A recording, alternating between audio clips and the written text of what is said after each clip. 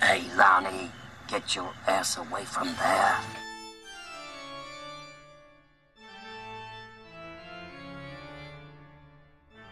And welcome to Pick 6 Movies, the only podcast on planet Earth that selects a theme for each season and then pick 6 movies to be part of that season's theme. After that, each episode of that season features one of those movies. It starts off with some history on how and why the movie got made, then you get a full review of the movie from start to finish to see if it's any good. Jokes are cracked, shade is thrown, snarks aplenty. The show's hosts are none other than me, Chad Cooper, and my lifelong friend, Mr. Bo Ransdell. This is season 22, and the theme is Deja Ew, featuring a half dozen remakes of famous horror movie franchise from the back end of the last century.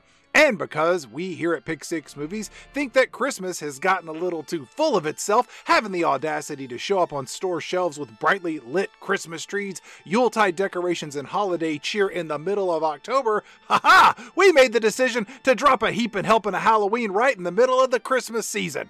That's right. Take that, Christmas, with your peace on earth and your goodwill toward men. Pick 6 Movies wants to ask you, Christmas, how does it feel to have Rob Zombie's misguided remake of John Carpenter's classic Halloween-themed movie Halloween crash your holiday party? It's not so holly or jolly, is it, Christmas? Thanksgiving, you stay out of this. This doesn't concern you. I think we need to bring the temperature of this conversation down a few degrees, and there's one voice of reason who can always de-escalate a conflict better than anybody I know, and that's Mr. Bo Ransdell. Bo, get in here and tell us all about the movie that's all about your favorite holiday, Halloween. Hey there, Garrett. Yeah, I usually do the work from home thing with these intros, but I listened to the ones that you've been doing with Chad this season, and, I thought we ought to have a sit down. Nope, don't bother coming out of the booth. You look like you might have an aroma. But I thought we could talk about one of the great horror films of all time and, have a little fun. And to kick things off, let me ask you this. What is your favorite horror movie? Gates of Hell, huh? I love Fulci, and who doesn't like seeing someone vomit up their own intestines? Mine would be The Thing, the John Carpenter version, of course.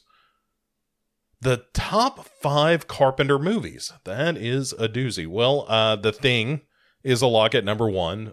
Then in no particular order, They Live, Big Trouble in Little China, Escape from New York, and Halloween. Yeah, Halloween is terrific. And interesting because it's by no means the first slasher movie. You had Black Christmas well before Halloween to set up some of those tropes. And not the first to use POV shots either. You had some of that in Peeping Tom. But it was the first to make all of that feel palatable. And not just palatable, essential. For years, Halloween was the most successful independently produced film of all time. What? Yeah, I know you know that, Garrett, but I'm talking to the listeners now. We're shifting into intro time. Keep up. And while we're at it, lay down some of that John Carpenter appropriate music.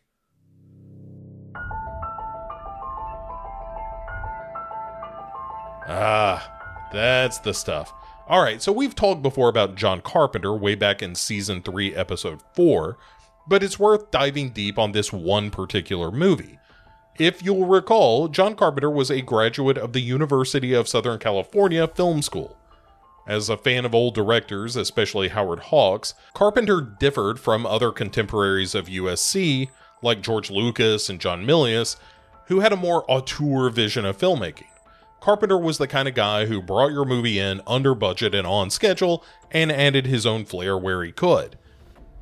It was Irwin Yablans who brought the idea for Halloween to Carpenter.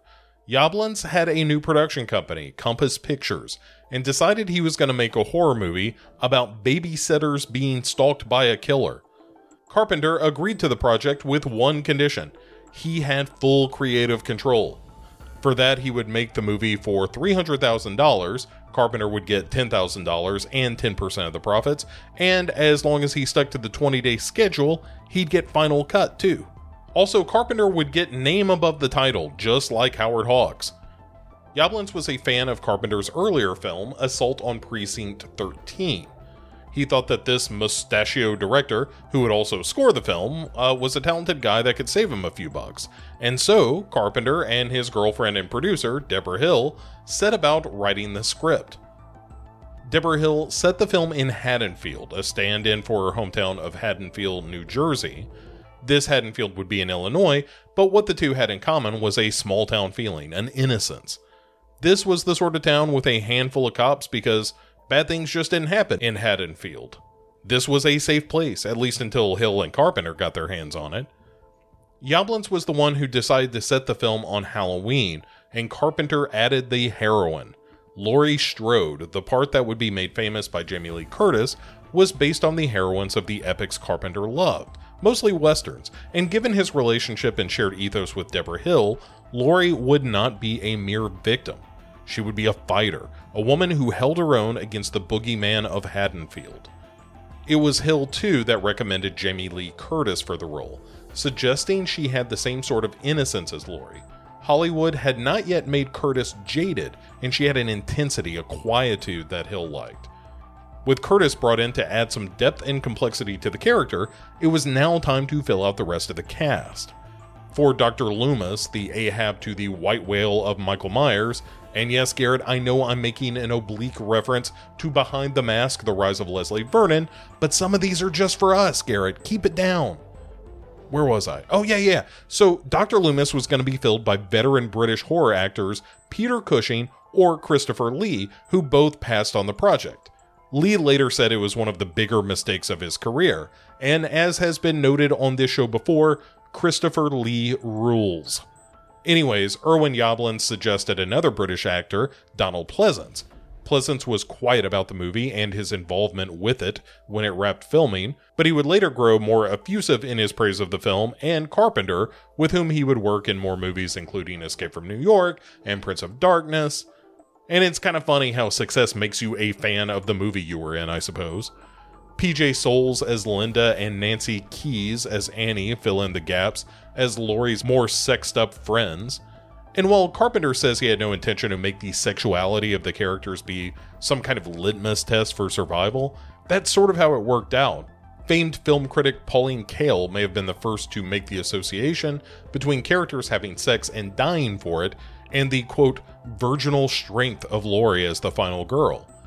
Just another way in which Carpenter was casually revolutionary. Nick Castle, a film school pal of Carpenter's, was roped into playing The Shape, aka Michael Myers, when he stopped by the set to watch his pal make the movie. As for the iconic mask, well, as you know, Garrett, it's just a William Shatner mask, the eyes cut to be more open, and the face painted white to give it more of an ethereal look. The effect is, of course, haunting. Our villain was almost saddled with a plain clown mask instead, but a comparison between the clown mask and the altered Shatner mask led to a no-brainer of a decision, and it never looked better than it did in the original film. While filming, cinematographer Dean Cundy and John Carpenter came up with the POV shot at the beginning. This was achieved through a new device called the Steadicam, and Carpenter was eager to give the thing a spin, looking for an opportunity to do the kind of long tracking shot he admired from movies like Touch of Evil. Cundy was all in, and he and Carpenter would work together to achieve some great-looking visuals in movies like Big Trouble in Little China and The Thing. Oh, and Cundy also lends such movies as Back to the Future, Jurassic Park, and Apollo 13. Maybe you've heard of them? Dean Cundy is truly one of the best to ever shoot a movie, and his talent is on full display in Halloween, just as it is in his later masterpieces. Carpenter loved working with Cundy too, and the pair used a lot of simple tricks like starting with wide shots and gradually tightening between edits to draw the viewer in. As Carpenter admits, they had a pretty slim plot, so you had to do something to keep the audience hooked, and like the camera work, a movie like this needed a good score. Carpenter said that he never really thought about the music while he was making Halloween, but Deborah Hill suggested that there might be a wee bit of bullshit in that. When he first screened the movie for his producers, though, it had none of the now classic soundtrack, and Carpenter says he realized he had to save his movie with the music. So he holed up in a sound studio for a couple of weeks, but the main theme was a piece of music Carpenter had in his pocket for a while, a riff in 5/4 time that had no place to go until he tried it against the visuals in Halloween. John Carpenter is really modest about his composing and says he just likes simple riffs, but now he tours with his son playing that simple music to sold-out crowds. Damn right, Garrett, it is pretty awesome. Anyways, once the movie was done, it was time to put it on the road. Being an indie film, there weren't 1,000 prints to send to theaters all over, so the small number of prints would travel town to town. The premiere of the movie was on October 25th, 1978, in the metropolis of Kansas City, Missouri. As it toured, the movie gained notoriety mostly through word of mouth. In fact, Carpenter was directing the TV movie Elvis when he learned the movie was, a success. By the way, that Elvis TV movie is pretty good, and it's the first time John Carpenter worked with Kurt Russell. And this one's for you, Garrett, and not the listeners. It's okay to watch a movie that isn't a horror movie, just like it's okay to eat a food that isn't a carb or wash with something that isn't an old fish. Just a heads up. Anyways, not only was Halloween getting some traction thanks to having a reputation as a great date movie, critics were starting to come around too. Pick Six preferred and dead as Judith Myers film critic Roger Ebert called it, quote, an absolutely merciless thriller. The movie spread like wildfire until it raked in $40 million on its first run. That's about $200 million in today's money, and on an initial investment of $320,000, that's not too shabby. Halloween was inducted into the Library of Congress in 2006, marking it as a legitimate film of historical note, and not just some cheap slasher. Or, as Carpenter put it, it was, quote, a bunch of kids making a movie. Either way, it has become revered. So much so that someone was bound to remake it at some point, except that's not how the remake in our season of remakes began. After the 8th Halloween movie, and can you believe they made 8 of these? Halloween Resurrection, for those keeping score, by the way, and I know you are, Garrett. I know you're watching.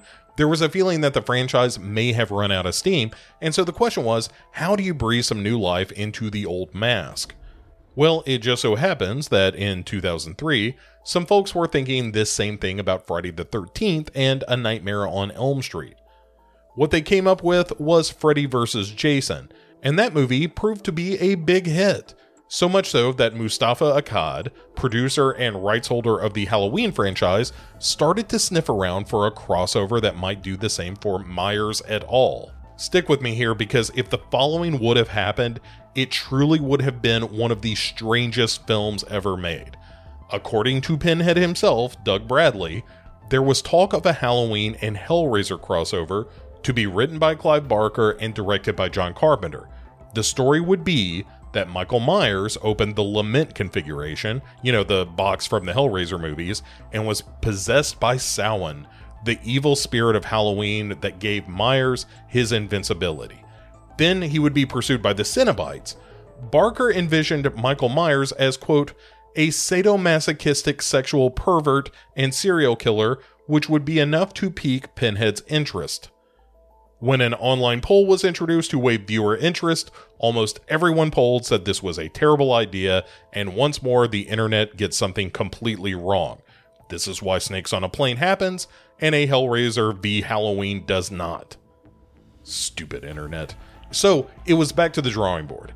There were proposed sequels like Halloween Retribution, which would bring back Busta Rhymes, who is actually in a Halloween movie, and one called Halloween Asylum, which would have followed Michael Myers escaping from death row, and then there was a prequel that would address where Michael Myers was when Halloween 3 Season of the Witch was happening, as if anyone could possibly care about that, and then tragedy struck. In 2005, Mustafa Akkad was killed in the Amman bombings while he was in Jordan attending a wedding. A legend of producing, and the guy who owned the rights to Halloween, was gone. Rights to the Halloween franchise passed on to Mustafa's son Malik, and the new owner of Michael Myers, and a real mess of a franchise, proposed a new vision. Out with the old, and in with the new. Sort of. Musician Rob Zombie made no bones about being a horror movie fan. His music was inspired by the horror films he loved as a youth, and in 1985 he formed White Zombie, the band that would make him famous. They had some big hits with songs like Dragula and Thunder Kiss 65, and were contemporaries of bands like Pantera and Anthrax. The band broke up in the late 90s, and Rob Zombie went on to do a solo album called Hellbilly Deluxe around the same time. But success afforded Zombie the opportunity to throw his hat in the cinematic ring, and in the year 2000, Rob Zombie's first movie was released. House of a Thousand Corpses is part Texas Chainsaw Massacre, part The Hills Have Eyes, and very, very Rob Zombie. Universal was set to release the movie, and Zombie had made it clear that the film that he was making was very niche, not something meant for mainstream viewers. And yet, big studios, being big studios, saw what Rob Zombie had wrought and promptly shelved the movie. What is this? Put it on the shelf. For over 2 years, Rob Zombie hunted for a distributor for his nasty little opus, and finally got the weirdos at Lionsgate, the same people releasing those Saw movies, to roll the dice on House of a Thousand Corpses. That movie is not necessarily good, but it is unique in its cribbing of classic horror movies into something very hellbilly, and so Rob Zombie became, despite Universal shelving and a general pounding from critics, a filmmaker of note in the horror community. And shut up, Garrett, I'm getting to Devil's Rejects. In 2005, Rob Zombie released The Devil's Rejects, which is generally considered his best movie, although I would encourage you to look at a little movie called Lords of Salem, but enough about me. The Devil's Rejects is a direct sequel to House of a Thousand Corpses, and it was more favorably reviewed owing to its style and nihilistic take on its characters. It's a rough watch, but there are undeniable moments of cinematic achievement. Still, Zombie was a director and a writer of a particular style. Vulgar, often tasteless, a movie maker with both fists raised to give twin birds to the world. And this bravado was what brought him to the attention of Malik Akkad.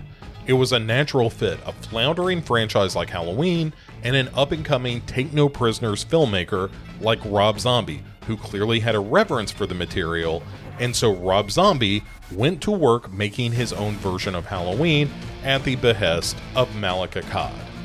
But first, he had a phone call to make. When he asked for John Carpenter's blessing, Carpenter, ever the cynic, told Zombie to make it his own. Don't worry about the iconic nature of the film, do your own thing, he said, and then he cashed a big check. And so Rob Zombie did just that, he made his own thing. Later, John Carpenter would criticize the resulting film for demystifying Michael Myers, but even now Zombie and Carpenter seem to be on pretty good terms. Zombie wanted to explore the reason why a Michael Myers might exist, to ground it in reality. In doing so, he leaned on the kind of writing he was known for: vulgar, face-spitting, angry, and suggestive of a moral rod that runs through Zombie's movies. Myers would not be a pure boogeyman, he would be a psychopath, and we would see how a psychopath was born. Likewise, Loomis would be more opportunistic than the exposition dump of a character that he is in the first film, and Laurie would not be quite so pure. And so Zombie had his new vision, and the film went into production. The cast is made of some horror mainstays and cameo roles, from Sid Haig, who also appears in House of a Thousand Corpses, and Dee Wallace from Cujo and the Howling, Ken Foree from George Romero's Dawn of the Dead, Clint Howard from Clint Howard, and some up-and-comer actors like Scout Taylor Compton as Laurie or Danielle Harris as Annie. Catherine Kebbell as Linda is an interesting actor who has really made her name in video game voice work, a job for which I am available. So Halloween comes out and it's a giant hit. In fact, it wasn't until the recent Marvel movie Shang-Chi that it was surpassed for the biggest opening weekend on a Labor Day. Can you believe that? Anyway, it wasn't much of a critical hit, not that that matters. Some praised it for trying something different, others said it lacked tension and the characters were interchangeable, but at the end of the day, it made money, and so a sequel was going to happen. Unfortunately, Rob Zombie wasn't really in a make-a-sequel kind of place, but the studio made it clear a sequel was going to happen with or without Rob Zombie. And yet, Rob Zombie made the movie, and it's one of the strangest sequels in movie history. But that, dear listeners, is a story for another time. This is the time to drag in the Loomis to my Michael and stalk this redneckified remake until it lies bloody at our feet. Ladies and gentlemen, Lori's and Ben Schramers, it's 2007's Halloween.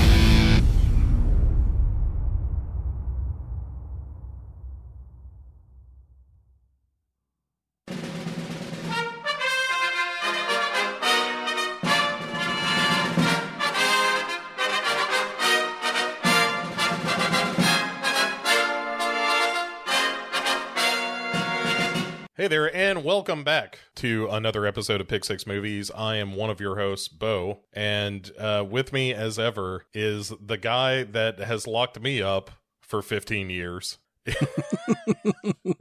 Chad, how are you? Hey, isn't it fun to watch a movie called Halloween in mid-November? You know, as I said in the upfront, if Christmas can horn in on the action of Halloween, then I'll be damned if Halloween can't horn in on the action of Christmas. There's nothing wrong with that. You got your Christmas and my Halloween. Well, I got my Halloween near your Christmas. Yeah, what's good for the Christmas goose? Good for the Christmas gander. Absolutely. As far as I'm concerned.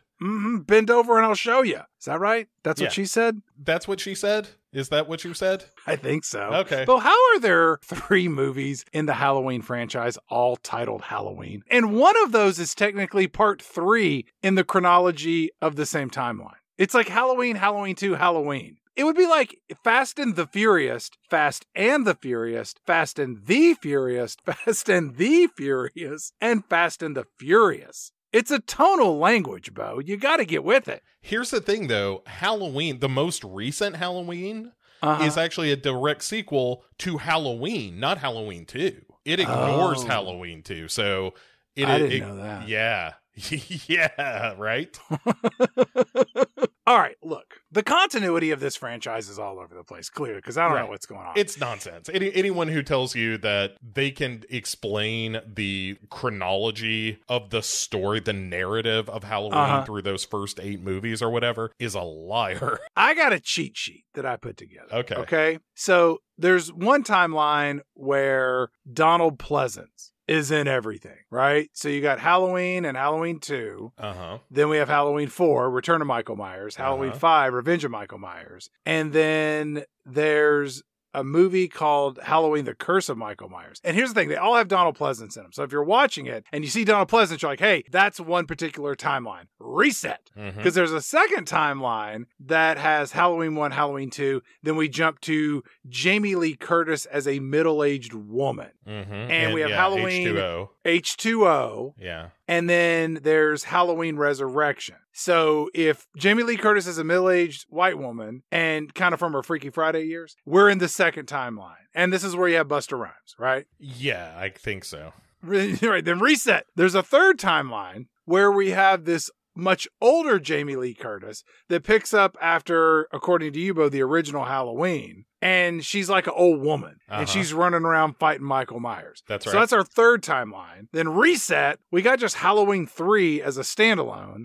And then reset, we got the movie we're talking about in this season, Rob Zombie's Halloween. So Donald Pleasant, middle-aged Jamie Lee Curtis, old-ass Jamie Lee Curtis, the drunk guy who's trying to stop masks from melting kids' heads, and then this Rob Zombie abomination that we're about to talk about. That all tracks. And if you've seen Halloween Ends, there's also just a dude named Corey that may or may not be a Michael Myers in waiting. Say what? Yeah. Yeah, I think not very I've good. seen maybe 6 of all of these movies. I know that I saw the original, and I've seen part 2, and I saw 3 and 4 in the theater. I maybe saw that Paul Rudd one, and then I've seen this one, and that's it. You only need to see 3. And Garrett can back me up on this, but actually he likes all of them. But the 3 you need to see are the original 78 Halloween.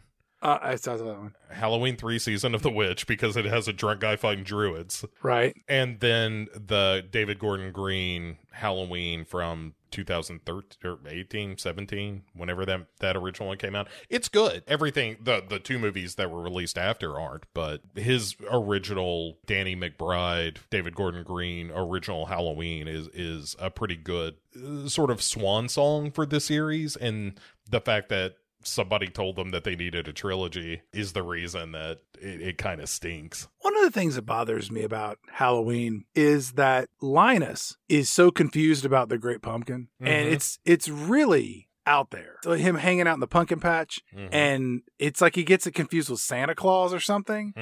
Because in the Charlie Brown Christmas special, like at the end, he comes out and he lays down some scripture and kind of grounds Christmas and the true meaning of Christmas. You're like, Linus gets Christmas. But when it comes to Halloween, it's like somebody smacked him in the head with a shovel. And I think it's because he's homeschooled. Oh. Was that a Halloween movie? Halloween Homeschool? Yeah. That's the... With Busta Rhymes and Linus? Dude, this might as well be Halloween Homeschool. The one we're talking about. 'Cause... Here, you know what? Here's the thing about the Halloween movies. Uh-huh.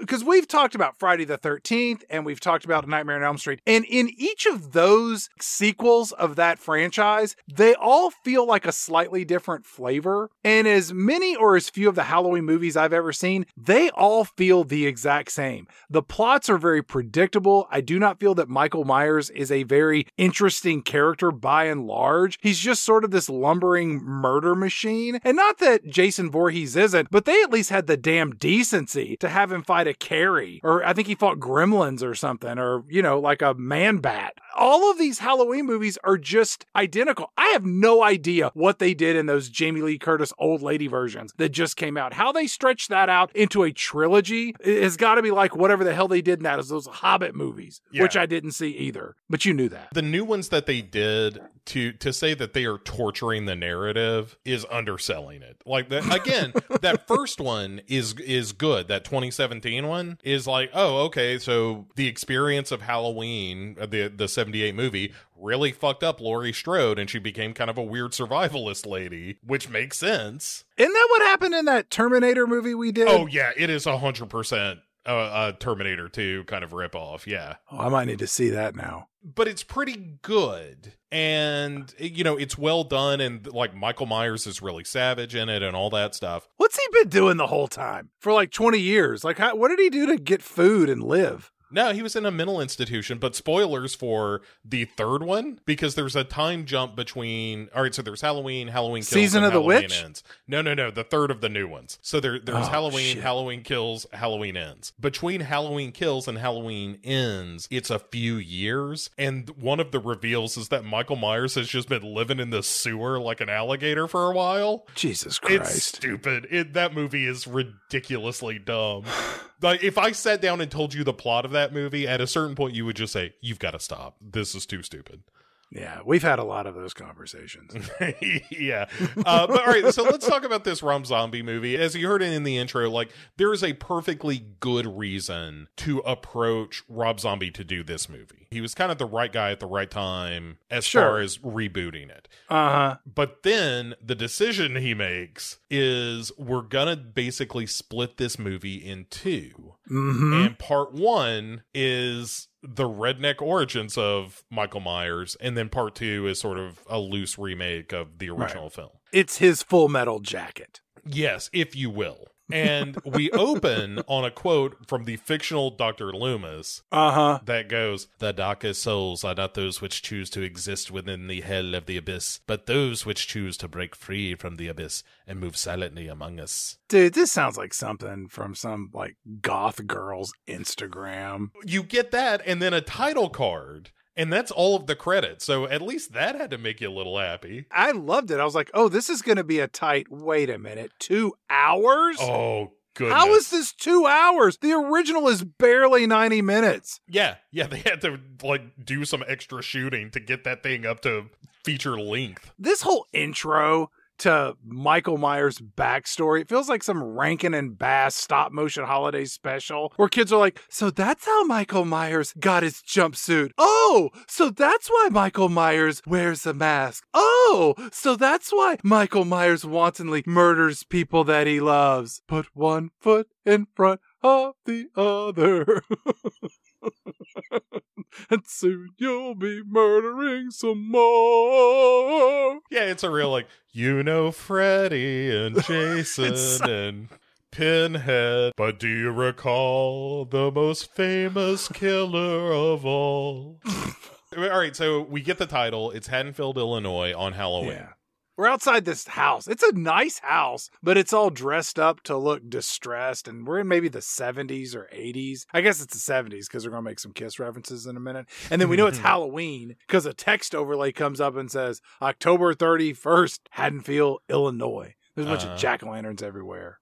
And we hear some rock music playing. And we go to Michael Myers, who is in his... Dude, it's not rock music. It's God of Thunder by Kiss. Whatever. Kiss sucks. And Send your emails to Bo at Big6Movies.com. Yeah. Real quick, the whole first movie takes place on Halloween, right? Mm-hmm. Part of this movie takes place at Christmas. Uh-huh.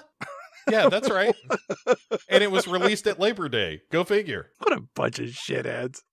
Let's get inside this house and see what's going on. Yeah, so Michael is wearing a clown mask. It's a cheap plastic clown mask that's being held on by a thin piece of elastic. Yeah. And then he's plucking this hamster out of a cage. No. He's got two rats, Bo. Oh, They're are they named rats? Sweetie Pie and Elvis. Yeah, he's 10 years old. If it was any day other than Halloween and my kid's wearing this cheap clown mask, petting a rat, I'm worried he's going to kill me in my sleep. The rest of the movie is no surprise. Yeah, it's just me sitting in a corner holding a baseball bat. Trying to protect myself. Yeah, you end up doing the Nightmare on Elm Street move of like just eating coffee grounds straight out of the jar to snorting no-dos. So he pulls this rat out, and meanwhile we do a cutaway to downstairs where Rob Zombie movie is happening. His wife, Sherry Moon Zombie, plays Michael Myers' mom. She's whipping up some eggs, and she turns to her husband, which is like one in the line of many husbands, who's played by William Forsythe, who we last saw on The Rock. Welcome back to the podcast, Mr. Forsythe. And in this movie, he's a total piece of shit, and he's got a leg in a cast and an arm in a cast, and you don't know why, and you never find out. I'm assuming that he just slipped on some pee-pee in the bathroom at Costco and is waiting his cash settlement from his lawyer. Well, the actual reason is that Bill Forsythe hurt himself in real life prior to the because he beginning was like, of this movie. shit, I got to be in this movie? Right. Hold on, I'll fix that. He took a dive to try to get out of it. Isn't that what Harrison Ford did with that first Star Wars remake? Oh, God bless him for Chewie, that. watch this. I can't be in the movie.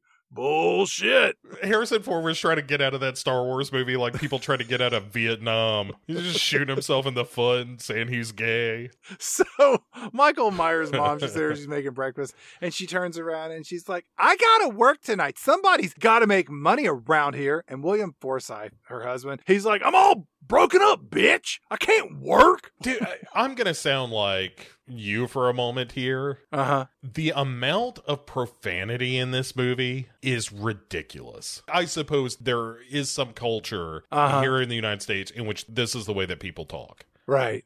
But goodness. It's vulgar by my standards that I don't normally use that word. It's uncomfortably vulgar. Yeah. And all of his movies are like that, but at a certain point, man, you got to try a new gear. Yeah. Michael Myers' mom shouts at her husband, and she's like, you can't work? Well, whose fault is that? And he's like, fuck you, bitch. And then the whole time that these two are screaming at each other, Peter Frampton's Baby I Love Your Way is playing in the background. See what he's doing here, Bo, is he's contrasting the volatility of their relationship with the romantic stylings of Peter Frampton, who we last saw in Sgt. Pepper's Lonely Hearts Club Band. Oh, those were the days. What I wouldn't give for the wholesomeness of Sgt. Pepper's right now. But yeah, and the maybe most disgusting part of this scene, it's really hard to make that kind of call. But it's when William Forsythe's stepdaughter, because he's not the father of this teenage girl that walks in, she comes in. Her name's Judith Myers. Yeah.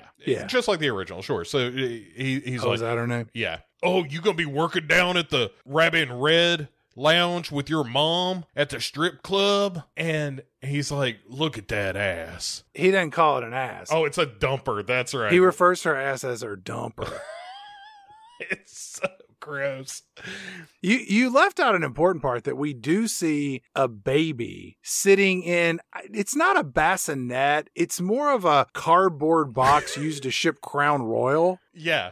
Yeah, I mean, it's real makeshift, to say the least. Yeah, and these two are constantly screaming at each other, and their argument takes a pause after William Forsythe says, bitch, I will crawl over there and skull fuck the shit out of you. Because we got to get the word skull fuck into the first scene of our movie. Jesus Otherwise, Christ. what are we even doing here?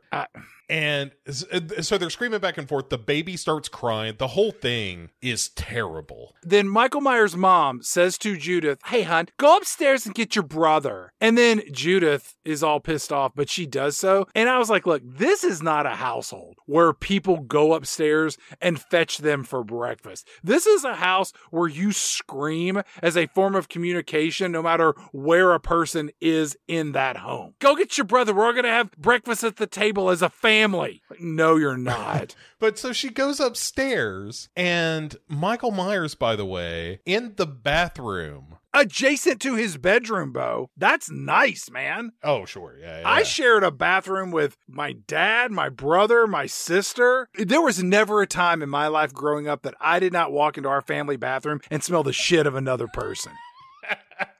Oh, that's terrible. I didn't realize that until I was an adult. There was one day I just walked in. I was like, I'm not smelling someone else's turds. Well, I've finally grown up. Today I'm a man.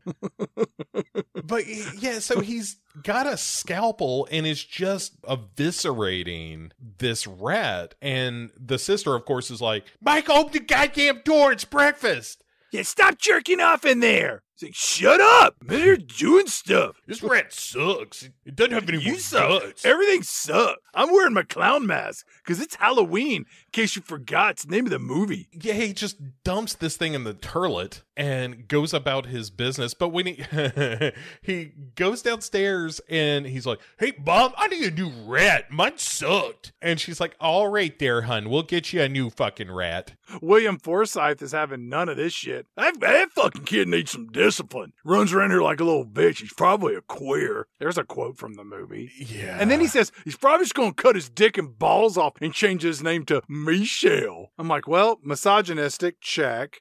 We have pedophile tendencies, check. Homophobia/transphobia, check. If we can get him to say something racist, Bo, I got white trash bingo. I mean, that does include the Confederate flag themed freedom isn't free space in the middle of the board, but still, I'll take it any way I can get it. And just to ratchet things up a little bit, as he is confronting kid Michael Myers, William Forsythe just rips his mask off, and then they just scream about how much they hate each other for a minute. Yeah. It is the most unpleasant opening to a movie I may have ever seen. I did like when Michael Myers walked over and he gives a kiss to the baby in the Crown Royal box. And he says, good morning, Boo. And I was like, wait a minute. I get that there's weird Halloween decorations and shit all over your house, but you have a child named Boo? And then I thought, maybe his mom's a big fan of To Kill a Mockingbird. Well, there's Boo, Scout and Jim are the two illegitimate kids that live in the basement. We just don't see them. Those are the names of his first two rats.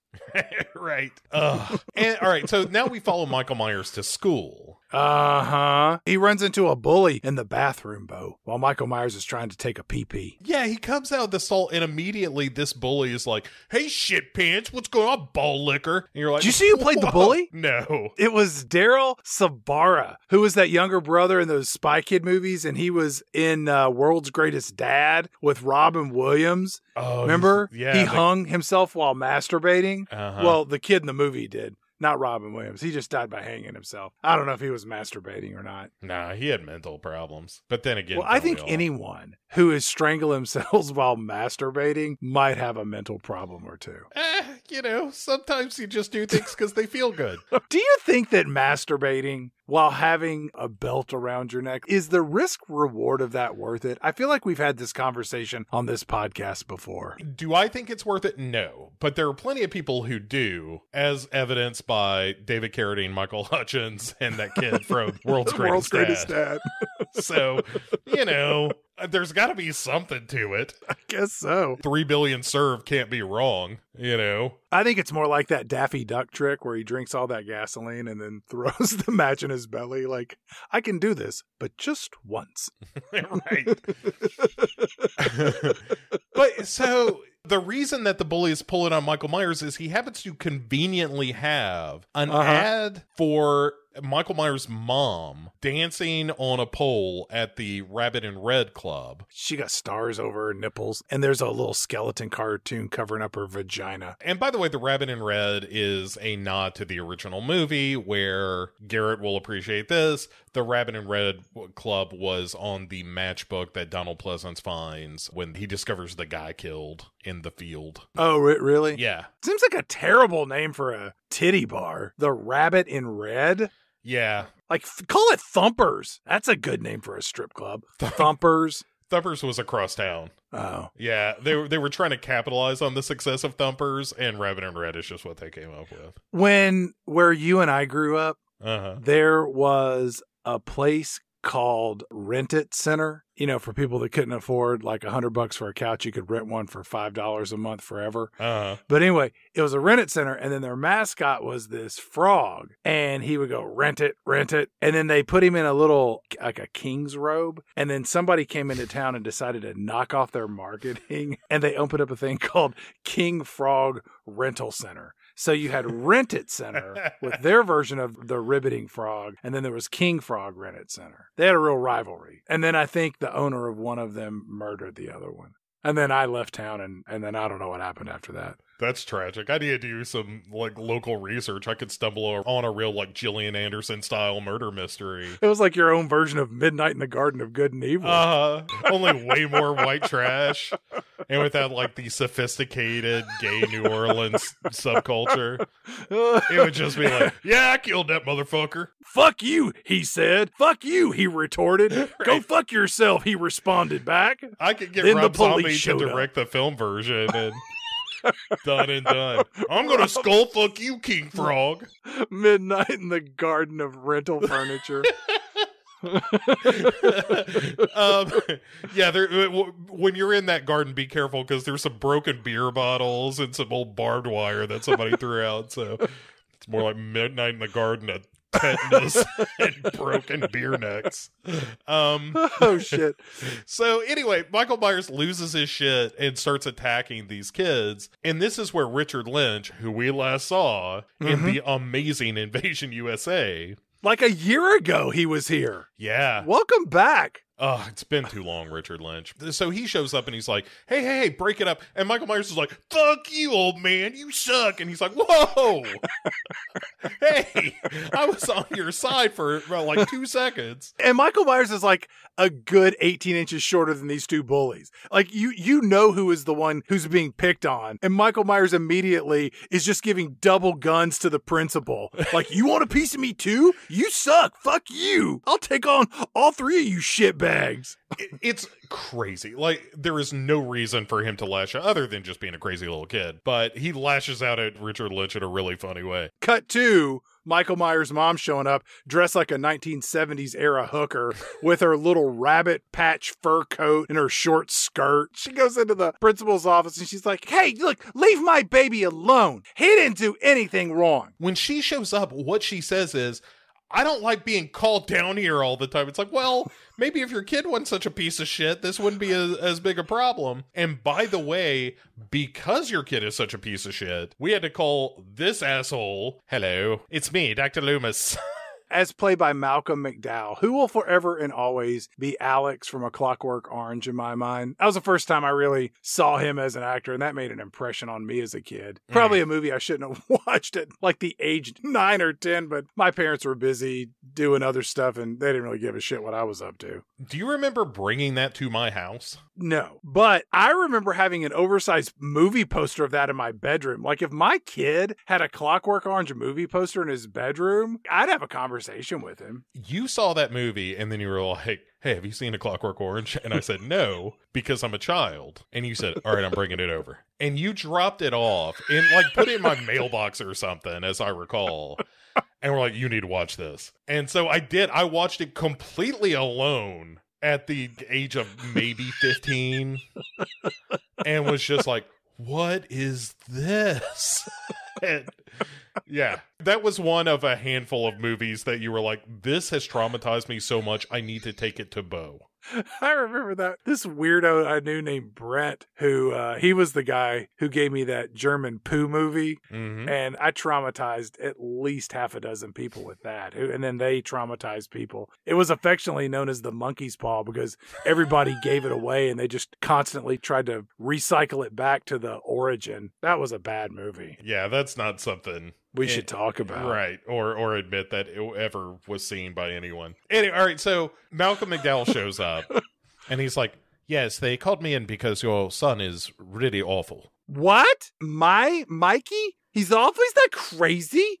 You're crazy if you think my little angel's crazy. He's a little sweet baby boy. Where's my baby boy? I want to give him a peppermint stick. Mikey, I got peppermint. And then Richard Lynch is like, not crazy, you say? Well, check and mate. Let me show you some Polaroids we found in this weirdo's locker. What? Well, you should see what's doing in my purse. You should see the Polaroids I got in there. It's full of all kinds of crazy shit. Some of them I took, some of them people took of me. Dude, it is just a litany of pictures of dead animals and stuff. Then they say, oh, well, if that's not enough, we also found a dead cat on him. Yeah, and just in his back pocket, we patted him down, and there was one wrapped around his thigh like he was sneaking it in. That's not a big deal. Look at me, I got a jacket made of dead rabbits. My panties are stitched out of human flesh, big whoop. Huh? You think you're so perfect with your polyester blend suit? Get out of here. What, Mikey? I got peppermint sticks.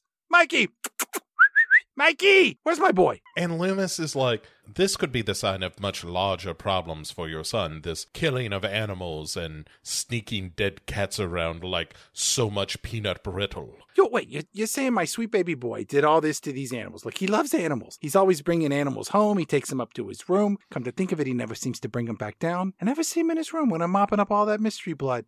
You know what? Science will probably explain all this. You got a science teacher around here somewhere? Give me a science teacher. Science teacher! Come explain all this. Mikey, I got peppermint sticks. Michael then just books it. He just hauls ass out of here, grabs this clown mask. This sucks. Everything sucks. I'm getting the hell out of here. From his locker, gets his clown mask, takes off. The original Halloween music kicks in. They only use it 3 times in this whole film. Yeah. And it's really strange that they don't leverage that more. And he then stalks one of the bullies, or the bully. Well, the bully. Yeah. It's just one of them that was talking about making photocopies of his mom's titty pictures. And when that bully picked on him, he also talked about like his sister sucking him off and his mom giving him anal or something. It's like, why are we making this so vile? You could just have a bully be a bully. This whole movie can be summed up by, this movie is disgusting and you should not watch it. Look how happy Garrett is watching us talk about this. I can't look at him. He's just like smiling and nodding. Ugh. Wipe that smile off your You know, when he edits this all together, it's going to be like 30 seconds long and it's just going to say Halloween is awesome. But so Michael stalks this bully into the woods. And then just pops out from behind a tree at one point. The kid's like, oh, what are you doing here, crazy Michael Myers? And he's like, you suck. Look at this stick. It sucks too, but you suck more. And he just starts beating the shit out of this kid with this big ass stick.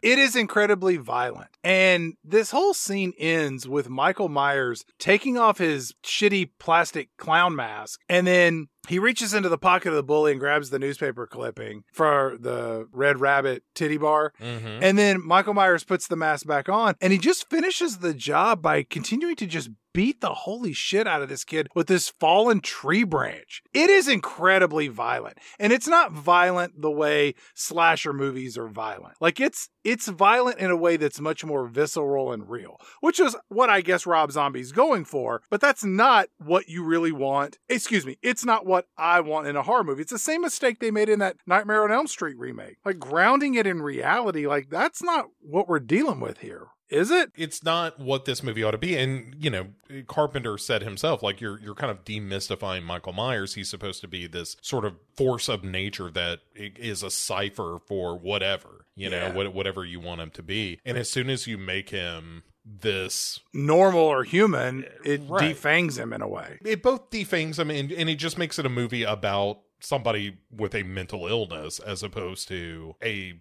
scary horror movie. But anyway, so cut to later that night. And again, keep in mind, this is all on Halloween, even though I don't really talk about that. And William Forsythe is there with Michael Myers. And William Forsythe is all drunk. And he's watching the movie The Thing with his kid. Mm-hmm. Did that remind you of you growing up at all, Bo?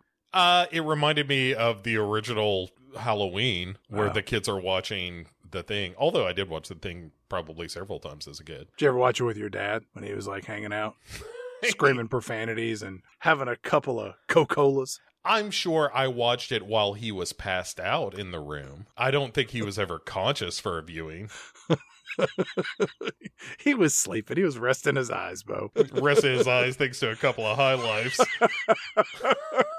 Michael Myers' mom, she comes downstairs on her way to work, where she strips. And Michael Myers' mom screams out, Judith, get out here and take your brother Michael Myers trick and treating, all right? He's my baby boy. He deserves some candy more than these peppermint sticks. Michael, you want a peppermint stick? Come here. Come here, get a peppermint stick.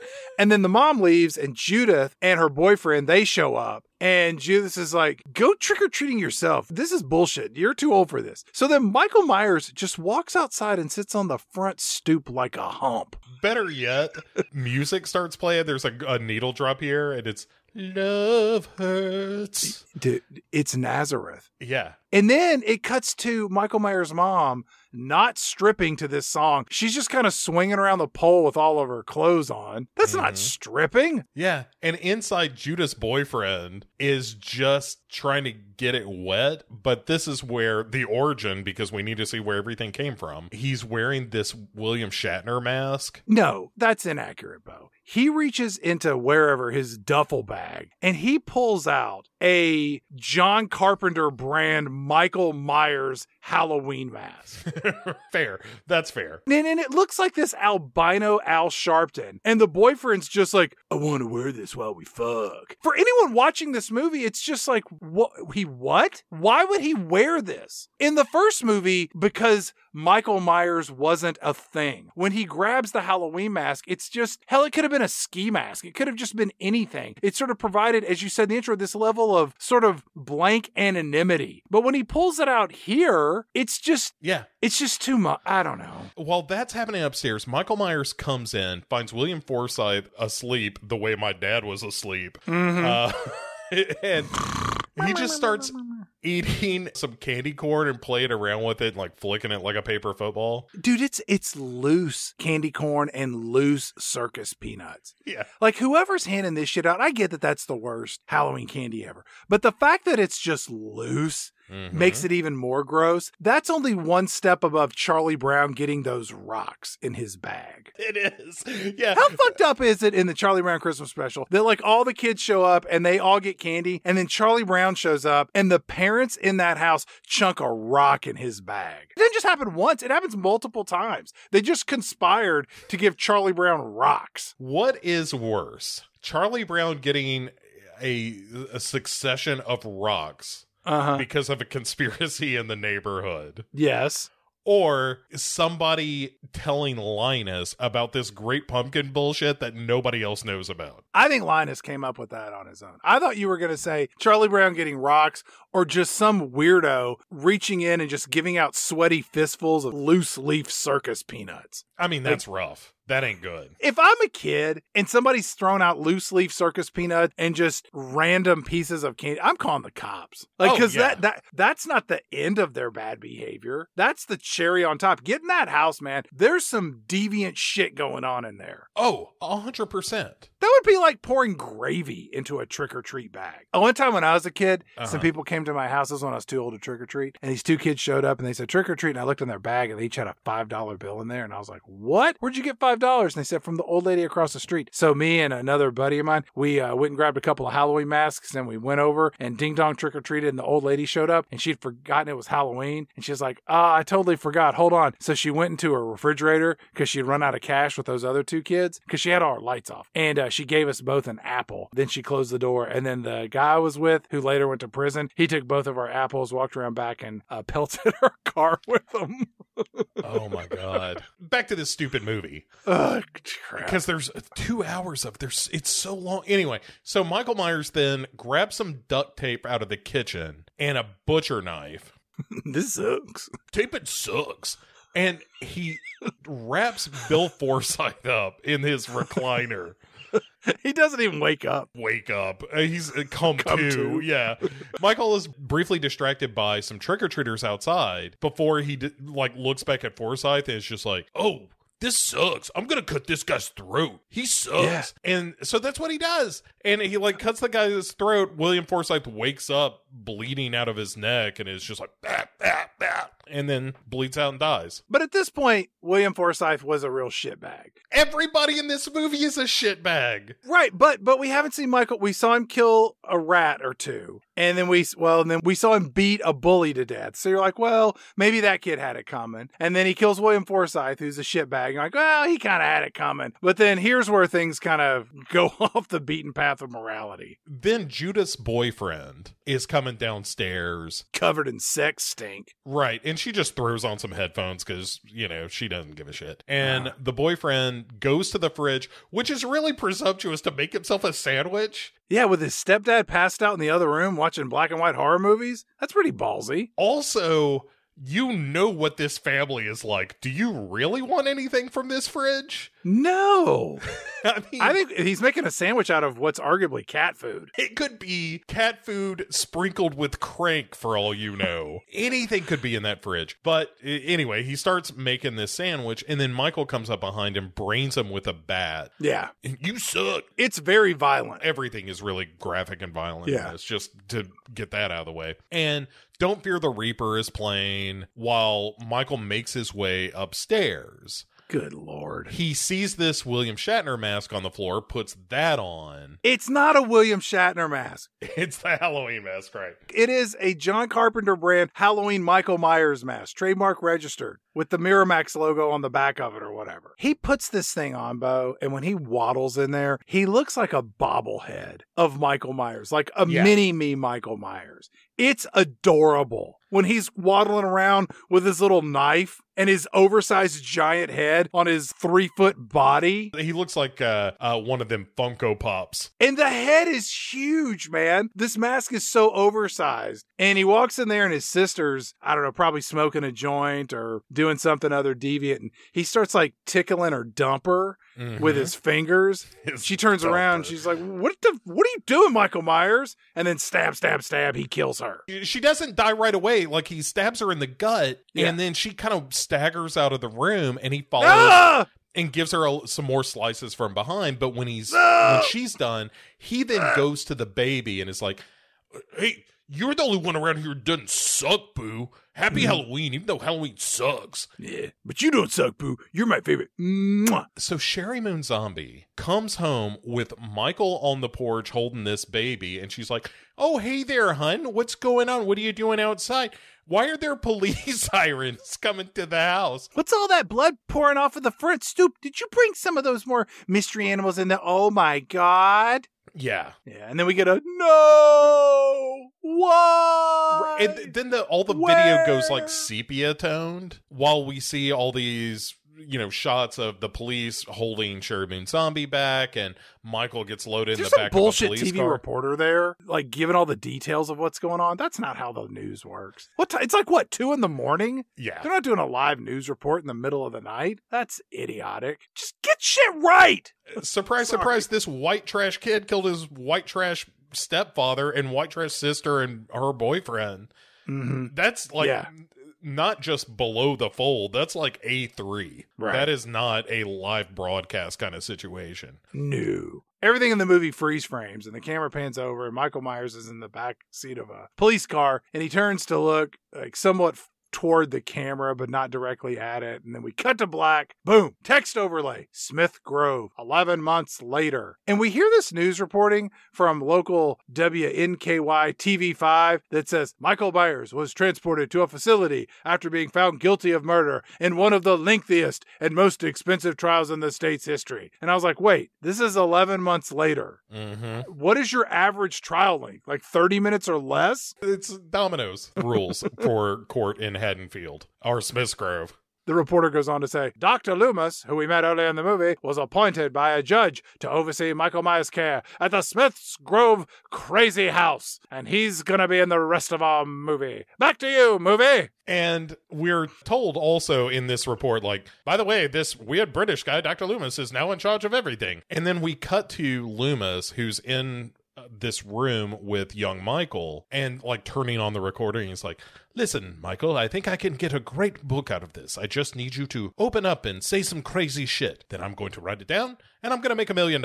What do you remember about that night 11 long months ago? It was Halloween night, I do believe. Tell me all about it. He's like, I don't remember anything. I didn't kill anybody. I didn't kill any cats or rats or dogs or some kid in the woods. Oops, shit. I mean, I hope they don't find any kid in the woods who died from falling out of a tree and hitting his head on the same branch over and over as he fell to the ground. Trees suck. You suck. Then there's a cut with him talking to Sherry Moon Zombie, who is coming to visit him in this facility. Mm-hmm. And he's like, hey, can I go home? This place sucks. And she's like, oh, boy. No, hon, you're not going to be able to go home today or probably ever because you're, how to put this politely? Cuckoo. Oh, well, that sucks. You don't suck. Hey, let me ask you a question. How's my favorite baby sister Boo? Is she okay? And my sister Judith, who I definitely didn't kill with a knife, and her boyfriend who didn't kill with a baseball bat, or that guy who used to call me queer, who I definitely didn't tie up with duct tape and split his throat from ear to ear with a knife. Are all of them okay, Mom? Hey, who wants a pot pie? Oh, not me. They suck. Oh, well, I'm gonna go. Bye. All right, you suck. I mean, I love you. And so then we have a little late night drop in by Danny Trejo, who is in this movie. Is that his first appearance on this podcast? I think it might be. Oh, wow. That's crazy. But you might be right. I know. We've really somehow danced our way through that minefield miraculously. Talk about walking through the raindrops. He's in everything and a lot of bad movies, too. It's shocking that we haven't dealt with him before. That can't be right. Listeners, write in at pick6movies.podcast.bike and let us know if we have talked about Danny Trejo before. He shows up and he's a janitor, and he goes over to Michael Myers' holding cell, and Michael Myers is inside. He's still a kid at this point, and he's like, hey, Mikey, don't let these walls get you down. I did some time behind bars, too. Look beyond the walls. Live inside your head. Take it easy, bro. I'm going to go home and bang my old lady. Adios, amigo. We'll get back to him in a minute. We get another scene with Michael and Dr. Loomis chit-chatting, and Michael's wearing this mask that he made for himself that's all black. Tell me about your mask. It's very decorative. What does that mask mean to you, Michael? Also, if you would, can I take some pictures? This would great as an insert in the book I'm working on. And Michael is like, when I wear this mask, nobody sees me and nobody sucks. I got secrets, all right? They don't involve me killing all those people that they said I killed. I got other secrets. I killed some people you don't know about. I mean, you suck. Plus this mask, it hides my face and I guess my guilt and shame. And I look totally badass. My long hair, this cool mask. Dude, there's a great moment, too, where he's like, is anybody ever going to come visit me or does everybody suck? And Loomis is like, well, I see you almost every day, Michael, and your mother comes to visit once a week. And, well, that's pretty much it. You've murdered anyone else who might come to visit. And, you're a monster in the eyes of society. So, I don't know, maybe you get one of those pen pal brides or something in a few years. Here we cut to Dr. Loomis walking past the asylum across like some fake movie snow. And we hear Bing Crosby sing like, deck the halls with boughs of holly, fa la la la la. And I was like, why is Christmas in our Halloween movie? Jack Skellington isn't dancing around on his toothpick legs trying to fuck everything up. That should not belong in this film at all. Yeah. And then we get to see Dr. Loomis and Michael Myers having some scream therapy where this adult and this child are just yelling at each other, fuck you, fuck you, no, fuck you, you suck, fuck you suck more. It's so bad. It's a real the whole world sucks. I hate everyone. It ends with Michael Myers just going like, I just want to go home. And Dr. Loomis says, well, Michael, you can't go home. You've done terrible things. And then he hugs Michael Myers and you're like, oh, they're making a connection. No, they're not. You've been a bad boy. And anyway, so Sherry Moon Zombie is walking around with Michael, who's got his mask on, and she kind of lifts the mask off his face to talk to him, and he's like, quit it, Mom, you suck. This mask rules. Ah, jeez. Every time I come to see you, you got more and more of the sass mouth. Last night when I was dancing around showing my cooch and ninners to God and everybody, I was thinking about how much I missed you and how much I'd like you at home and how you can never come because what a horrifying monster you've become. Yeah, and then this one fella, he snorted a line of cocaine off of the top floor where I was dancing, and he rolled the dollar up and he stuck it right up my pooper, and some of the coke got inside of me, and I got real high. I went home and I married that fella, and I swore the next morning when I woke up, that was it. I'm never going to get married again. And I was going to come here today and bring you this picture of your little sister, Boo, that you can tuck between the padded walls of the cell they stick you in because you're fucking crazy. And then I'm probably never going to come back and see you again or something like that, probably. Yeah, so she slips him a picture before he pieces out of him and the baby. Yeah. And as she's leaving, Loomis walks her to her car, and he's like, you should probably never, ever come back. We're just going to lock this crazy son of a bitch up. Let me take you out. I have some documents for you to sign. Excuse me. Nurse Dead Meat. Would you be so kind as to come in here and sit next to Michael Myers, preferably with your back to him, as you read a newspaper or some sort of Women's Day magazine? Thank you, Nurse Dead Meat. So the nurse is hanging tight with Michael, who picks up this fork. Mm-hmm. And as soon as you see that, you're like, oh, she's toast. I'm going to stick this in you because you're done. I got to work on my catchphrase. Maybe if I just stopped talking completely, maybe that would be cooler than if I had sucky one-liners like, oh, who's that guy? Arnold Schwarzenegger. Hold on. Come on, Michael Myers. You got this. Come on. You don't suck. You're awesome. Think of it. Oh, I got it. Hey, Nurse Dead Meat. Mm-hmm. Fork you. And he just starts stabbing her with the fork and kills her. Yeah. Just straight up murders her. Sirens go off and alarms, and everybody comes running, including his mom and Dr. Loomis. And Michael Myers is just going fucking batshit crazy, snapping at his mom with his teeth and swinging bloody forks and pissing and shitting himself. So, and at that point, you kind of know, like, oh, he is not just never getting out. Like, Loomis and his mom have just written him off. Yeah. And so we cut to home movies of Michael Myers as a baby, while Sherry Moon Zombie is watching, crying on the couch. And there's shots of him with Boo, the baby. Like he's hugging her and kissing her. And they all look happy beside one another. And they're like, oh, I bet Michael Myers just murdered one of the neighborhood cats in that film. And then Sherry Moon Zombie pulls out a handgun, thankfully not from her vagina, like they did in Texas Chainsaw Massacre. And she just shoots herself in the head. Yeah. You know, Bo, just end the movie there. The end. There's your Halloween remake. It's a prequel. It's not very good. And just, good night, folks. Drive safe. Thank you for coming out. There is a baby crying in the background, like Boo, as we find out. But that is, again, just the nihilism of this movie, of the mother murdering herself with the baby crying nearby. That is the vibe of this movie. What is enjoyable or entertaining about this film? I don't know. I think it's what I dislike about this movie is that it is so grungy and nasty and off-putting that I just don't find any enjoyment. It's like constantly smelling a stranger's armpit. And I don't mean like an attractive stranger. Like just like someone who's passed out in a public park, smelling that person's armpit. Then, Chad, we get an insert. 15 years later, and we cut to Danny Trejo, and you know it's 15 years later because now he's got some hard-rimmed glasses and a little, snows on the roof. And he's training this new guard as they're going to Michael Myers' room, and he's like, listen, buddy, you don't want to fuck around with this guy, okay? And the guy's like, hey, I think I know a little bit about mistreating mental patients. You don't have to tell me my job, pal. And then, clank, they open up the door and go inside Michael Myers' cell. And, dude, Michael Myers is busying himself with a very lucrative Etsy business, handcrafting papier-mâché masks of all sizes and themes and colors and textures. He's found his vocation, Bo. He's a maker of the lost art of masks. Yeah, that's right. This new orderly was like, let's go, fuck nut. Danny Trejo is like, hey, you don't have to treat Mikey like that. And the guy's like, hey, I don't come to your place of business and knock the dicks out of your mouth, do I? I think I know my way around insulting and abusing a mental patient. I'm going to take one of his masks and I'm just going to wipe my taint with it. And Danny Trejo's like, hey,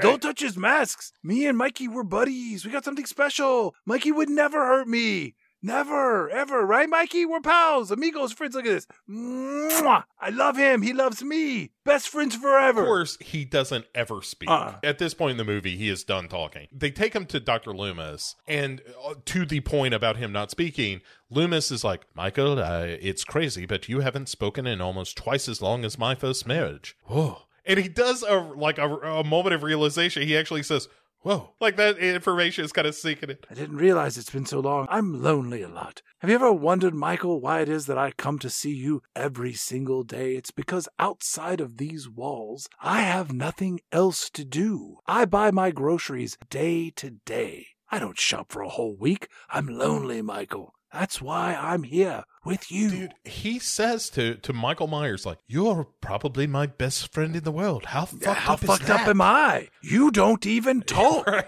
But then he's like, but, I have a book to write, and this is my last day, so best of luck. Toodles. Right. Toodaloo. He goes, and the next scene is him giving this lecture about the book that he has written based on Michael Myers and these murders called The Devil's Eyes. Michael Myers was a perfect storm of fuck-uppery that caused him to be so cray-cray. Look into his eyes. Stare into his eyes. It's like looking at a doll's eyes. Wait, what are those lawyers coming at me? It's not plagiarism. I didn't write it down. I was quoting someone else. There is this giant size picture of Michael Myers in the background of the scene where he's giving this lecture, just staring down at him and the audience. And it's one of the few shots in the movie where I'm like, oh, that's pretty good. I just want to say one positive thing about the movie. That's all. Nice. Yeah, well, I don't like to be completely negative. Now let's get back to some really shitty stuff. There's these 4 security guards that are all actors from the Rob Zombie stable of actors who are in his movies. One of which is Leslie Esterbrook, who was Sergeant Callahan from those Police Academy movies. She was the tall blonde with the large breasts. She was also Laverne and Shirley's neighbor, Rhonda Lee, when that show ran out of ideas and they all moved to California in like the last 2 or 3 seasons of that show. Also, you've got Bill Moseley in the mix, who was Chop Top in Texas Chainsaw Massacre 2, among other things. Like, he's been around. Again, this is just Rob Zombie shoving every actor that's ever been in a horror movie. It's like watching an Adam Sandler movie. Like, all of his buddies show up to wet their beak. Yeah, for sure. They're all waiting to move Michael Myers, and they get him all shackled up, and he's wearing a mask, of course. Where's he going? To jail? He's got these chains and leather restraints on his legs and his chest. It's all kind of kinky. He kind of looks like King Kong. He's all like strapped up. And as the guards are moving him, he just starts snapping all this shit piece by piece. Oh, he totally just hulks it. Just, yeah. And the female guard, she comes in with a shotgun. She shoots at Michael Myers, but he grabs another guard and uses his body as a shield and stops the buckshot. But here's an idea, female guard. Shoot him again. I just keep shooting. It's not like this is the Revolutionary War. You got to pack this thing with buckshot. Boom, boom, boom. He rips the throat out of one guard's face, and then he drags the lady cop off. And then we cut away from that to Danny Trejo, who's just got his like lunchbox and is whistling a jaunty tune, leaving for the day. Oh, you know what? I need to go drop off this I'm gonna miss you so much Mikey card. Let me sign this real quick. You are the best, Danny Trejo. He's gonna like this. Best friends forever. Got it. I'm gonna give him a Zagnut. He loves Zagnuts. So the phone's ringing inside like this guard shack. How many people work at this hospital, Bo? Like 5? Danny Trejo and the 4 dead guards? Yeah, 7. There's no one else there. I hate this movie. Oh, it's terrible. Anyway, so he's kind of looking around like, hey, where's the guard? Hello? Nowhere. Okay. Hello? Does anybody work? Oh, wait, that's right. I'm the only one who works here at night. Which is okay, because there's only one other crazy person in this whole hospital. Michael Myers. Right. It's a self-serve kind of mental institution where you set your own hours and your own boundaries. But yeah, the camera moves ever so slightly over, and you see that there's this woman who has been beaten and is dying while the phone rings. Gloria is her name. We know that because Danny Trejo is like, Gloria, where are you? And so Danny Trejo steps around the corner and just walks into a massacre in the hallway. Yeah. Ay, Dios mío! He turns around and stares right into the chest of Michael Myers. Who's like 8 feet tall, by the way. And he gives it a like, Oh boy, Michael, you really stepped in it now. I gotta get you back to your cell, okay? No, this is just your old pal, just trying to get you home. I gotta put these cuffs on you. No big deal. It's just you and me, pal. Get you back in your own bed. And then Michael Myers just grabs him and then shoves his face into a sink, and we get like some POV shots as Danny Trejo's face is shoved again and again into the water. He lets him pop up long enough to go like, Mikey, I thought we were best friends. Look at him. Mikey, in my back pocket, there's a card that you need to read it. And then Michael Myers plucks a TV off of a stand that's like hanging up in the corner, and he just drops it on Danny Trejo's head or something and kills him. Drops a TV on him, the old Magnavox. And in the background, You Dropped a Bomb on Me plays. Right. So Loomis gets a phone call in the middle of the night. From who, Bo? None other than Clint Howard, who's like, you got to get down here. And so Loomis shows up. And he's like, what the hell is going on? Dr. Loomis, you won't believe what happened. Michael Myers killed a bunch of people. And that's not the worst of it. He's escaped. I called my brother Ron, asked him if he could get me out of this movie. He said no. He said, I signed the contract. I've got to do it. I had his lawyers look at it. He's got Apollo 13 lawyers. We cut to a car wash for 18-wheelers. Is that what it is? Yeah. And then we hear Okay. Rush's Tom Sawyer playing. Modern day warrior, mean, strive to taste Tom Sawyer, mean, pride. That's what you play when you don't want the garishness of George Thorogood's Bad to the Bone to establish the mood of your movie. Let us know we're around some real bad dudes, Bo. For those people keeping score at home, I hate Kiss and Rush. The movie's hitting on all cylinders. So we cut to this 18-wheeler, and out steps a character named Big Joe Grizzly. And he looks like Ernie Hudson dressed up as James Brown pretending to be Chuck Yeager. It's Ken Foree is the actor's name, who Garrett will know as one of the lead actors from George Romero's Dawn of the Dead. I think he showed me an action figure of this guy from a movie. That is absolutely possible. I gotta tell you about. Hey, Garrett, can you turn off our mics for a second? I'm gonna be so glad when Garrett's gone. He's exhausting. Yeah, you're good. You can turn him back on. Hey, Garrett, can you turn that back down for 2 seconds? I know, I like horror movies too, but this guy's insufferable. Okay, we're good, Garrett. He's so weird. Did he show you all of his tattoos? Oh, yeah, he's covered in them. I don't need to see your ghost face from Scream tattoo on your calf, man. I get it. You like horror movies. He told me he has a machete tattooed on his dick. And I was like, I don't want to see this at all. He told me it was a switchblade. And when it got erect, the blade came out. He's a liar and a weirdo. By the way, I now kind of want that tattoo. Garrett, best of the worst. We love you, Garrett. Please don't kill us. He's a real kid Michael Myers waiting to happen.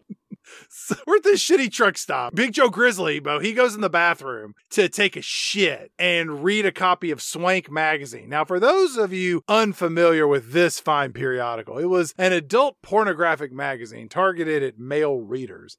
And it was published by the Manga Group, the fine folks behind such monthly magazines as Cherry, Club, Finally Legal, Genesis. Genesis presents Eager Beavers. Genesis presents Right, Gent, High Society, Hot and Older, Nugget, Stag, and Sweet 18. All magazines that are available in sanitary plastic wrap on the top shelves of unsavory newsstands or behind the counters of less reputable gas stations around these United States.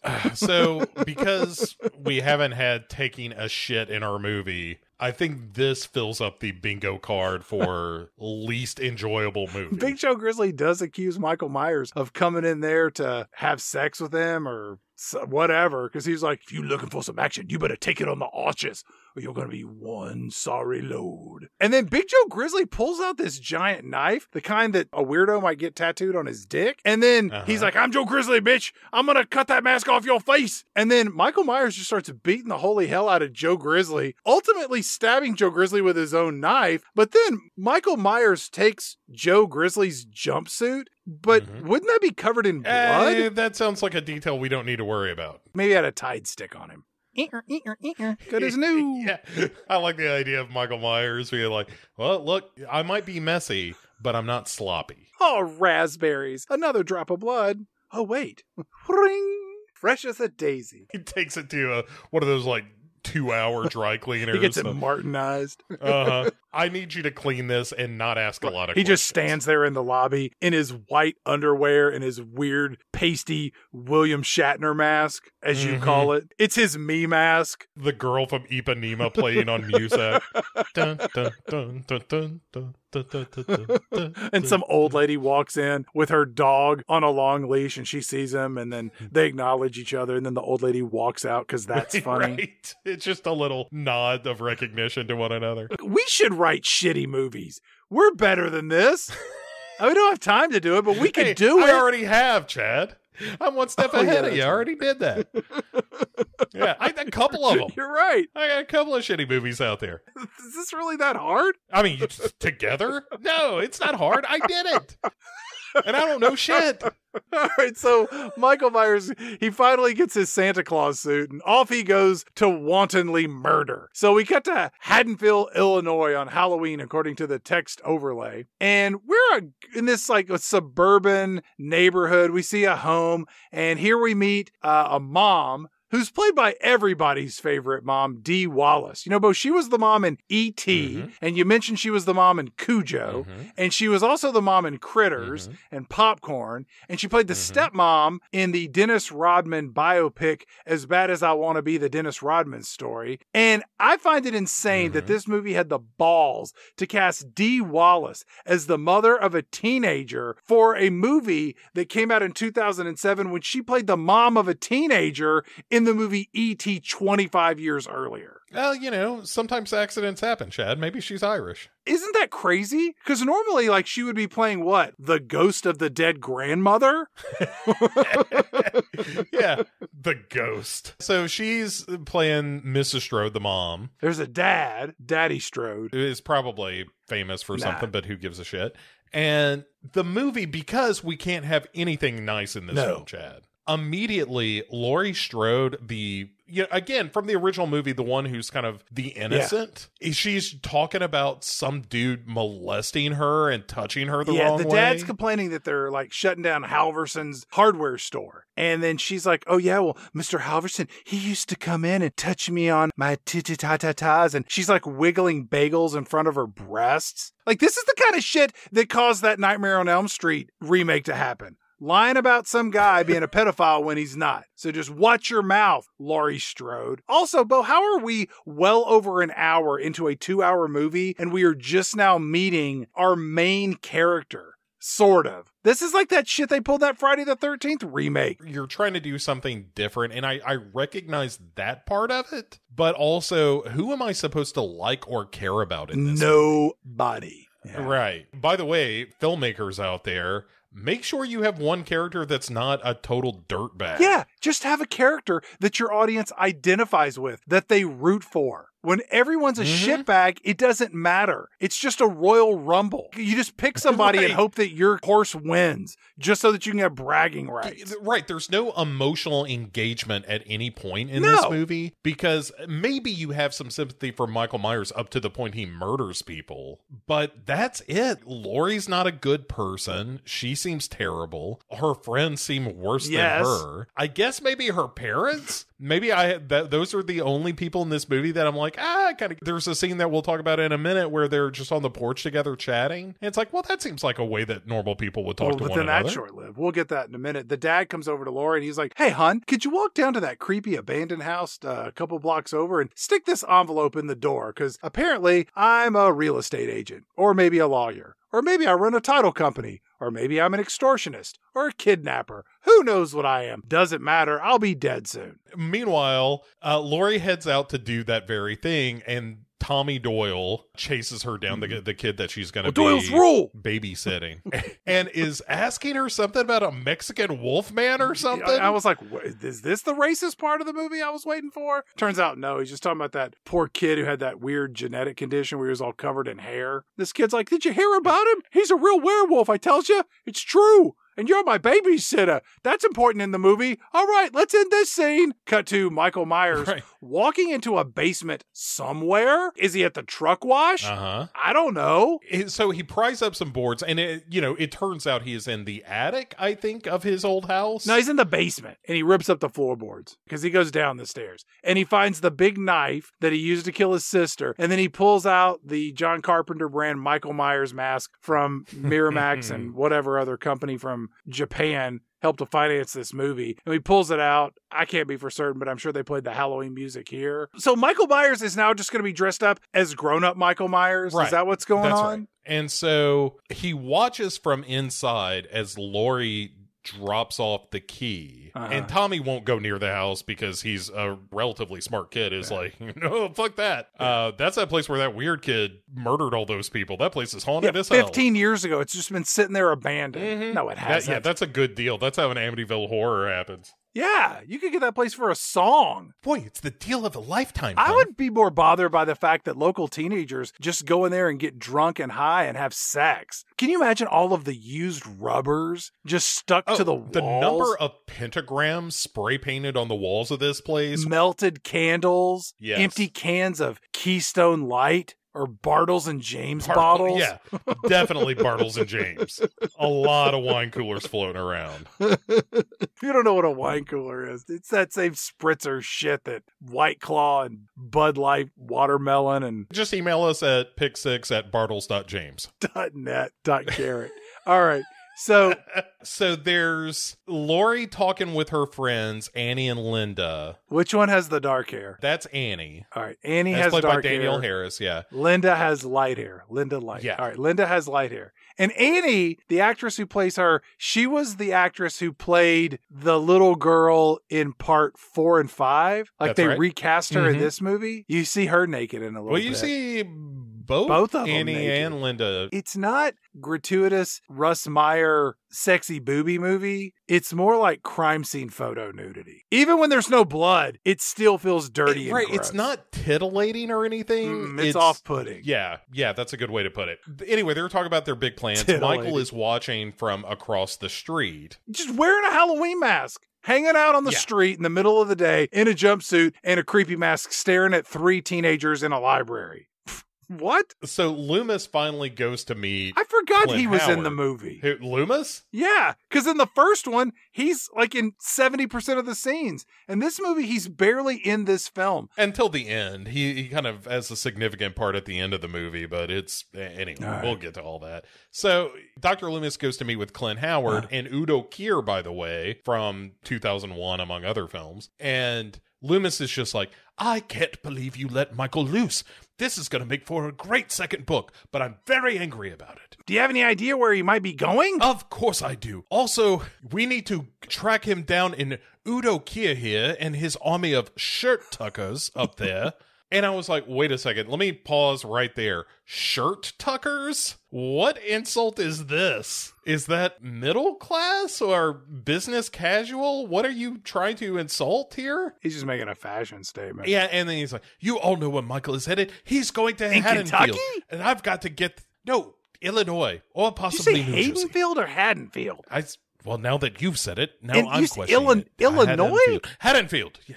Yes. My brother shot some of Parenthood there. I was in that movie, I'm pretty sure. I'm in most of my brother Ron's movies. You know, I'm Ron Howard's brother. Do you think that you could set up a meeting? I would love to write a book about Yeah, of course. I can call Ron 3 times a year, and I've called him twice already. I could use the 3rd call to try to get you some sort of an interview. Let me ask you one other question. Were you that weird little child Yes! in Star Trek? Of course.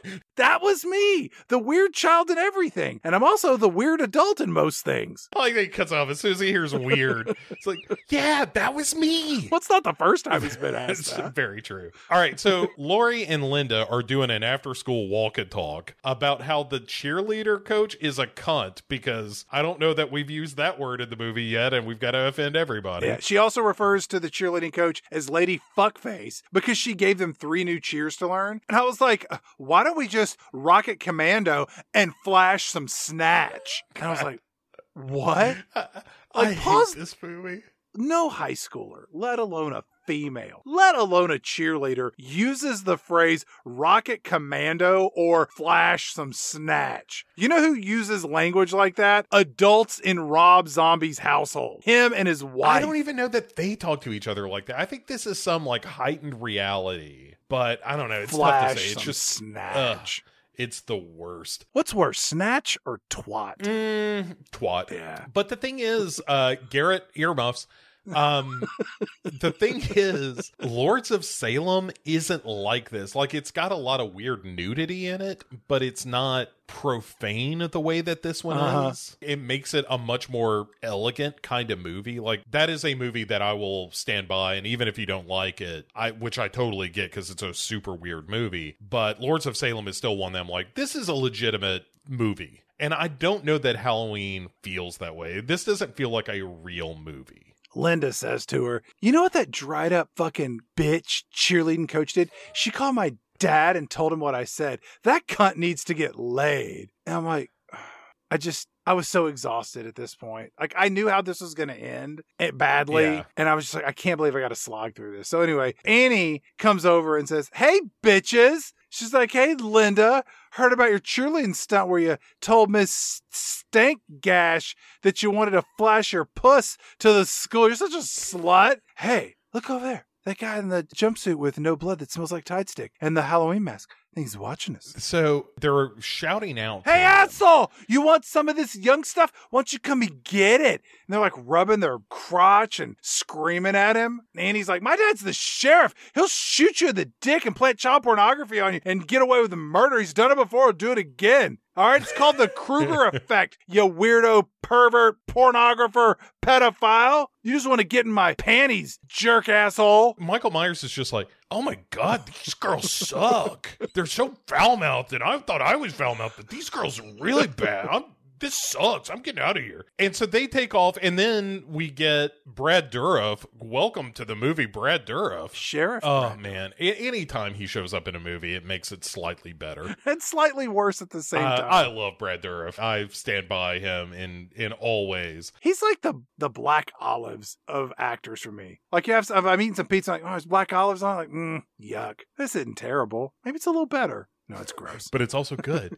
Oh, I can't make up my Right. mind. Yeah, he pulls up beside me. He's like, hey there, kids. Anyone need a ride? Oink, oink. No way, 5-0. Pigs suck. You trying to get in my panties? I'm a cheerleader. Did that bitch whore cheerleading coach tell you to come down here and arrest me for being some pedophile bait? Because that's what you are, pedophile. QAnon conspiracies. Pizzagate, George Soros. Linda. You know what I'm talking about. Brad Dourif. Yep, and the election was stolen. Okay, so Annie, how about you? You want to take a ride? And so Annie does get in the car. Because she's lazy. And she didn't want to walk. See you bitches later. I'm getting a ride in a patrol And car. also Linda and Lori at this point are just like, see ya, bitch, see ya, slut. And then they take off. That's not far from the truth. Yeah, yeah, I know. Then Sid Haig shows up in the movie, showing Loomis around this graveyard. And it's the scene, again, from the original where Donald Pleasance finds that Judith Myers' headstone is gone. Is it the sister or the mom's headstone? It's the sister, Judith. I thought it was his mom's headstone. She probably doesn't have a headstone because she didn't have a head because she blew it off with her handgun. She just has a stone. And because it's a Rob Zombie movie, instead of just like, well, those kids playing pranks, Sid Haig is just like, those goddamn cocksucking motherfucking kids. And they cut to what used to be the headstone, and now it's this makeshift cross with this dog carcass tied to it. It's either a dog or a fox or a coyote. I think later they say it's a coyote or something, but who cares? So Michael Myers stalked and killed a coyote to leave as the headstone for his dead sister mother. That's right. All right. And Loomis says, I know who did this, and then just takes off, leaving Sid Haig there to deal with all of this. I guess, which makes sense, because it's not like he's going to lend a hand with a shovel or something, but still. Dude, he just took that shovel, whacked that stick with the dead coyote on it, scooped it up, and chunked it over into the bushes. done and done. It's Miller time. He just waited for Loomis to like go over the crest of the hill and then just left it all there. He probably stuck it in his pocket, took it home and ate it. It's like, he's good eats. Ew. Which, honestly, not a shocker in a Rob Zombie movie. If we just did a cutaway like 10 minutes later from this scene, and it's just Sid Haig eating the raw, disemboweled fox or whatever, none of us would be surprised. Be like, that makes sense. Yeah. All right, so Linda and her dirtbag boyfriend decide that they're going to have sex in the Myers house, to your point earlier. And it's not because it's the creepy murder dead house. It's just a place where they can go have sex and drink beer and sling their used rubbers at the wall. Because if it sticks, you get a wish, which is normally, please don't let me be pregnant. And night has fallen, just to be clear at where we are in the movie. Oh, and it's also Halloween night. That's right. As they go into the house, the camera moves up and you see that Michael is kind of on the widow's walk above them. I expected to see him coming down the chimney. So inside, Linda and her boyfriend are fucking, and he comes real fast. Was she screaming at him to not have an orgasm? Because that's how they do it in movies. Right. Like, don't do it yet. I'm going to. No, don't. Wait for me. Right. When the reality is, oh, you came faster than me? Well, guess who's going down? That's how we work that out. Nobody has to yell at anybody. Nobody's got to get mad. She tells him, go downstairs and get me a beer. And he's like, all right. And I'm like, why is the beer downstairs? It's not in the fridge because there's no electricity in this house. You just left your cooler there? You trying to get in your steps? Dude, also, he is walking out the door like, how would you rate that? Like a 50 on a scale of 10 as far as me making you come? Shut up, shithead. Give me a beer. Yes, ma'am. Oh, I hate this so much. And so Linda throws on Don't Fear the Reaper, like the beginning of the movie, while Bob goes to the van, I think is where the beer is. I thought it was just downstairs, because then he runs into Michael Myers, who has hilariously decided to drape a sheet over himself like Charlie Brown. And he's wearing the glasses that, like, on the outside, which in the original movie, there's a guy wearing glasses and Michael Myers kills him. And then Michael Myers hilariously puts the sheet on and then puts the glasses on the outside so that the girlfriend thinks it's her boyfriend who just got her pregnant, but neither of them know they're pregnant. Yeah, something got your ghost, Bob. Right. And in that, you're like, oh, it is a effective haunting scene. But in this, it's like, wait a minute, are you proactively dressed up like the guy you're going to kill? Why are you doing this? Is it because you saw the original Halloween and now you're... I don't know. I mean, by this point, though, in the movie, I'm just so worn down by how dreary and ugly everything is that I just want it to be. What time of day is it in this movie right now? Like 5 p.m.? 7 p.m., 8, 9, something. It can't be that late. Because we're about to go see some people waiting for trick-or-treaters, and then Lori's going to go do her babysitting gig starting at what time? I know.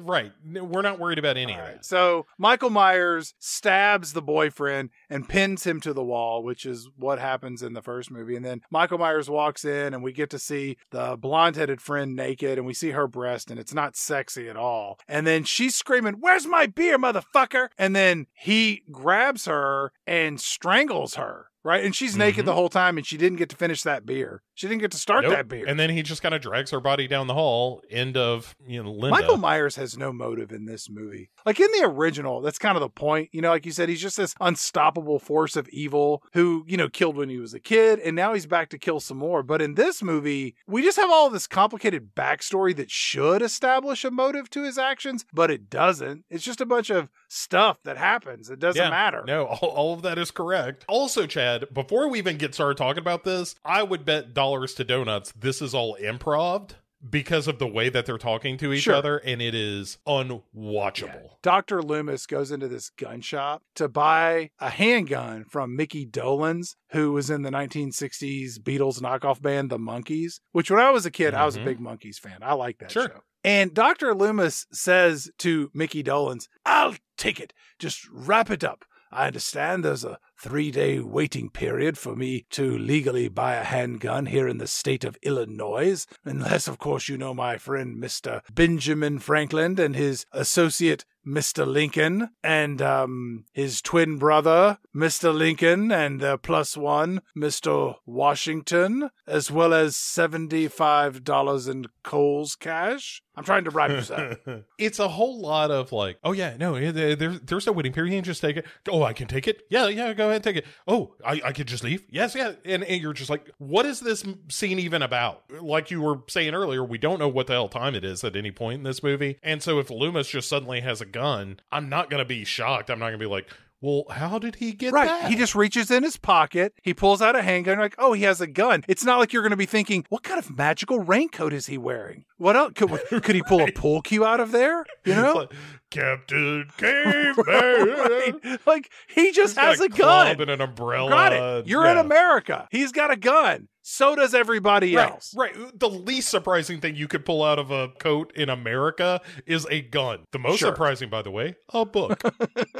That's topical humor. We cut to Laurie and her mom. They're sitting on the front porch of their house and they're handing out candy to trick-or-treaters who are not coming around to trick-or-treat. Laurie's dad comes out to smoke a cigarette and he says, hey, Laurie, be careful when you go out tonight. Nutcases come out on Halloween. And Laurie says, Dad, I'm just babysitting. Starting when, I guess, maybe 7 or 11. Maybe it's 4 in the morning. Who knows? I'm off, Dad. And so about this time, the brunette friend, Annie, pulls up in her car. Laurie hops in and vroom, off they go. And the dad says to the mom, you want to go inside and fuck a little while? And the mom's like, we'll fuck later. Why don't we go inside and let's talk about our upcoming vacation? I'll build a fire. So mom goes inside. Dad takes a puff off this Marlboro Light. He immediately gets punched in the face and then stabbed in the belly by Michael Myers. Yeah, the one moment in this movie of these two adults like, you know, you want to go fool around? Because it's not overly vulgar the way that the rest of the movie is. Oh, that's how I remembered it. Well, because that's just the default.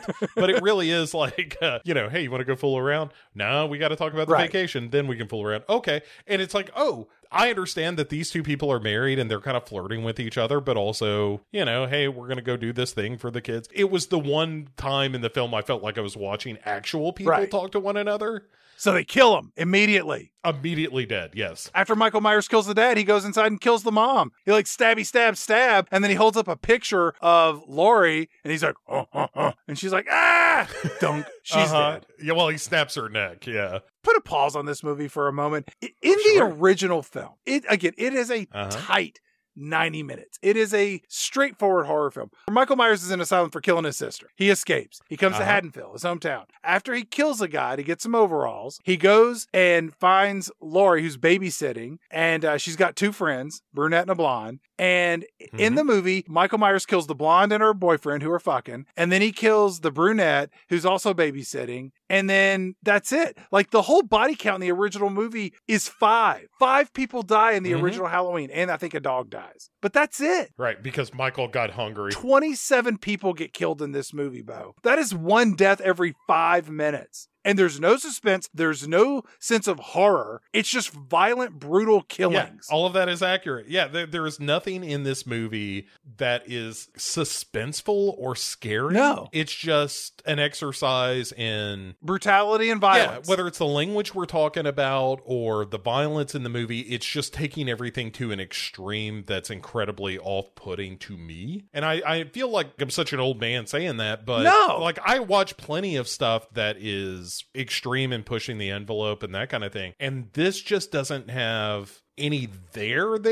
Like there's no reason for it other than the thing itself. Why is he back in Haddonfield? To kill who and why? I think the idea is he's trying to find the sister that he lost that he actually cared about. Right. Okay, quick spoilers. So Baby Boo is Laurie. Okay, so that's what's going on. But in the original Halloween and Halloween 2 and the connection with them being brother and sister, that was just some bullshit they made up for the sequel. Like, that wasn't part of the original. It wasn't part of the planned legacy of Halloween. That's right. And it's like, so Michael Myers is back to kill the sister that he loved? Why? Here's how you fix it. Ready? You don't make him love Baby Boo like, you're the greatest, Baby Boo. You don't suck. You make Boo be the child of William Forsythe and the mom. okay? And he's killed everybody. Now he's back to finish the deal because Baby Boo was there to make things worse than they already are. I like that. It's real easy. Just call Bo and I. We can fix your movie, people. Yeah, I mean, some. We can't fix every movie, but we can make it Chad better. and Bo, we make things less worse. Yeah, we should get some cards. we make things less worse. 6 movies making things less worse than 2019 or 18, whenever the hell we started this. I don't know. Yeah, it was pre-pandemic. I know that that's much. about it. It's pretty much the before times and the after times. That's right. Like were those kids at the end of Mad Max Beyond Thunderdome that are like telling the story with the tin cans tied to the wood? Oh, there was the before 4 times. Anyway, so Lori goes to her babysitting gig At like a midnight or 2 in the morning or something. And where are all the parents of these kids? Or where are the people on the streets? There are so few extras in this movie. It's crazy. Like, there's no one in this movie other than people with speaking What parts. you don't know, Chad, is that they're at the Hocus Pocus party where the witches have all put a spell on them. So that's a movie happening elsewhere in the film. Over at a second house, Annie is babysitting a little girl. Lori is babysitting Tommy the boy. And they've come up with this plan where Annie is going to disappear and go have sex with her boyfriend, dumping off the kid she should be babysitting with Lori and Tommy, which that kid's totally telling her parents she got dumped off so her babysitter could go have sex with her boyfriend. Right. Yeah. And Michael Myers, for some reason, is inside the house where Annie is babysitting this little girl. Why? Why is he in that house, Bo? He's not trying to kill either of them. Well, theoretically, he's going to kill Annie, but then get sidetracked by watching The Thing, which is what Lindsay's watching and what he was watching, right. As a well, kid. that's understandable. But why is he killing Just Annie? for goofs, fun. Right. It's because that's what Michael Myers do. They just kill people. And this is someone in the movie, and he's going to kill him. Yeah. All right. I mean, don't try to make sense of this. We just got to get through it. And so when Annie comes in to collect Lindsay, who's the little girl, like Michael Myers has fucked off somewhere. We don't know where. And then we cut to Loomis, who is trying to tell Sheriff Brad Dourif about Michael Myers showing up in town. He's coming, I tell you. You've got to do everything. And Sheriff Brad Dourif's like, I'm doing nothing. You must do everything. Nothing. Everything. Nothing.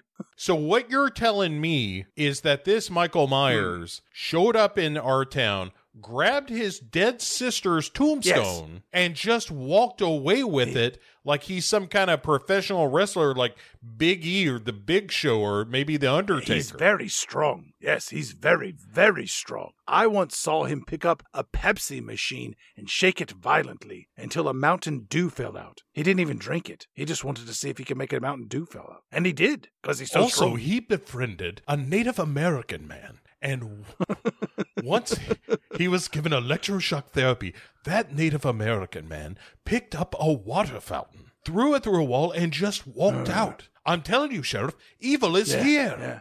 I was in that movie. I remember that. That's right. You know what? I'm going to write a book about that. And so Sheriff Brad Dourif is like, it sounds like you're talking about the Antichrist here. I am! I'm going to write a book about that, too. I'm going to write a book about you. I'm going to write a book about me writing a book about you. And I'm going to write a book about you writing a book about me. It's going to be told from first person. No one's done that before. Take that, Tom Robbins. I'm going to write a book about Tim Robbins being Tom Robbins. I am going to write a screenplay. It's going to be the story of Tom Robbins, but I'm going to make sure that Tim Robbins plays Tom Robbins. Yes. He's going to be delusional and think that he's Christopher Robin with Winnie the Pooh. And I'm going to have Willie Nelson play Winnie the Pooh. And he'll be Willie the Pooh. And he'll smoke marijuana. And he'll run around. And I'll have Dave Chappelle in it. He'll play Tigger. And it'll be very controversial because Dave Chappelle is a black man. And he says controversial things. I'm going to call it Still Life with the Red-Headed Stranger. It's going to be a big hit. I don't know what any of this means. I've got a gun. Well, of course you do. It's Illinois.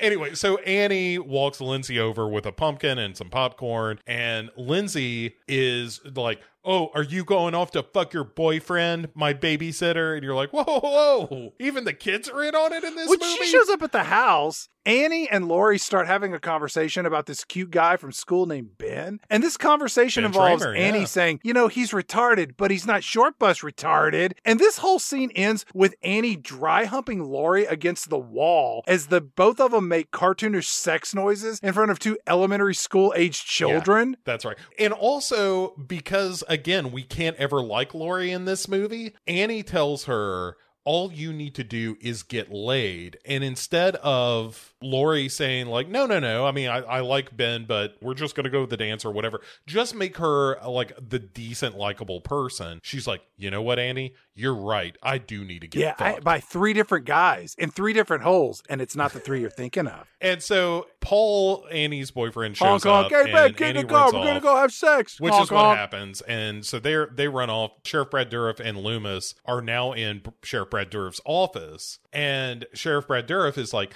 look, pal, I read your book, and I got to tell you, I think you're nothing but a leech. I should write a book about that. I know that Michael has come back for his baby sister. His babysitter? No, and Brad Dourif, then he puts 2 and 2 together, I guess. Lisa needs braces. Michael Myers' sister. Sheriff Brad Dourif says, I just realized the plot twist of this movie. I made a promise a few years ago to keep a secret, but if I tell you, you got a pinky promise you won't tell nobody else, okay? Because I won't be your friend no more if you tell anybody. I definitely won't write a book about it. Yes. What about a blog? All right, no blog either. All right, I'll tell you. Good, because I'm going to do a podcast.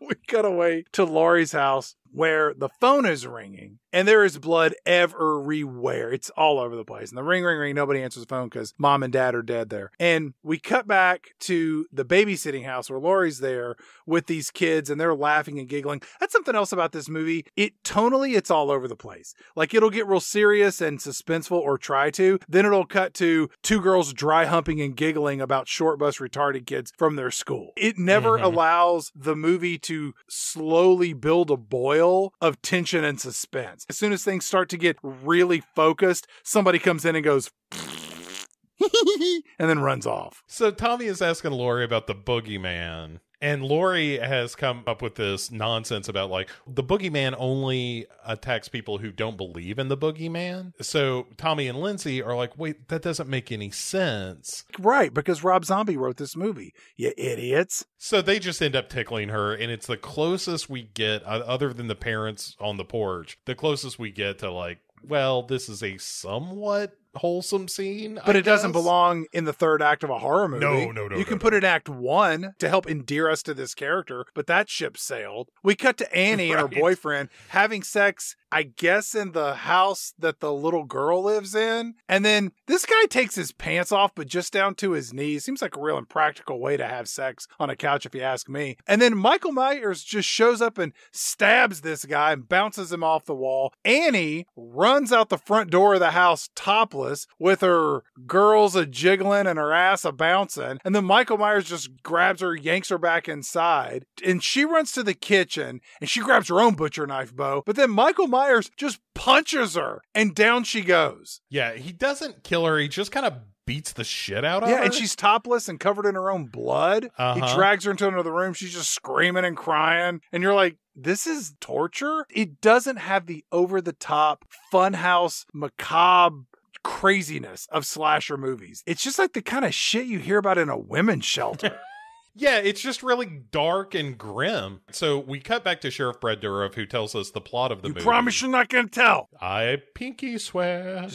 I'm going to turn on this electronic voice recorder to capture all of this so that I can never tell anyone. And they'll never hear it. They might read about it, though. Hey, I said no books. You didn't say anything about pamphlets. Stupid pamphlets. So that night, I was somehow at the scene of the crime 15 years ago, and there was a baby boo, and I decided that this kid shouldn't have to deal with being the sister of a psychopath, so I just took her to a different hospital and threw her out the window at a slow roll. I know what you're thinking. How would this Michael Myers fella know about all this? The answer is he wouldn't. That's what's known as a plot hole in a movie like this. See, Dr. Loomis in the original Halloween, that detail didn't come up until part 2. And even then it felt contrived. But the people behind that movie were looking to capitalize on the surprising success of the original Halloween. Kind of like what we're doing in this movie, except it sucks. I found out they got adopted by these Strodes just down the road here, but now they're not answering the phone. And I'm starting to think that maybe they're all hacked up. And then over the radio, we get like, call not cars, UFOs on Michigan Avenue. Could get back over to Babysitter House Lane. There's a naked girl screaming covered in blood who looks an awful lot like the sheriff's daughter. We cut to Lori walking Lindsay back to her house, not because her parents are home, just because Lori's kind of done with her. Yeah, she's just going to dump her off there and then call it a night. But instead, they walk into the foyer and discover that boyfriend Paul has been hung from the stairs with a pumpkin on his head. And Annie is still alive, gasping and blood bubbling out of her mouth. So Michael Myers took time to string up this dude and then to lean into the festive nature of the holiday, plop a jack-o'-lantern on his head. Like, they're going to find this hilarious. That's right. This definitely doesn't suck. You know who doesn't suck? Me. Grown-up Michael Myers. Lori goes to call an ambulance, and as she does, Michael just steps out from behind the door. You know what doesn't suck? Hiding behind the door. And Annie sees him and is trying to warn Lori, but again, is gargling on her own blood and can't quite get it out. So then we see that while Lori is making this report, there's a cutaway scene to Loomis and Sheriff Brad Dourif in the car hearing this call come in over the wire. Yeah. And, Sheriff Brad Dourif is like, who called that in? Laurie Strode. Oh boy. It sure sounds like we stepped in it. So we cut back to the house. Michael grabs Lori, and then she runs while he's after her.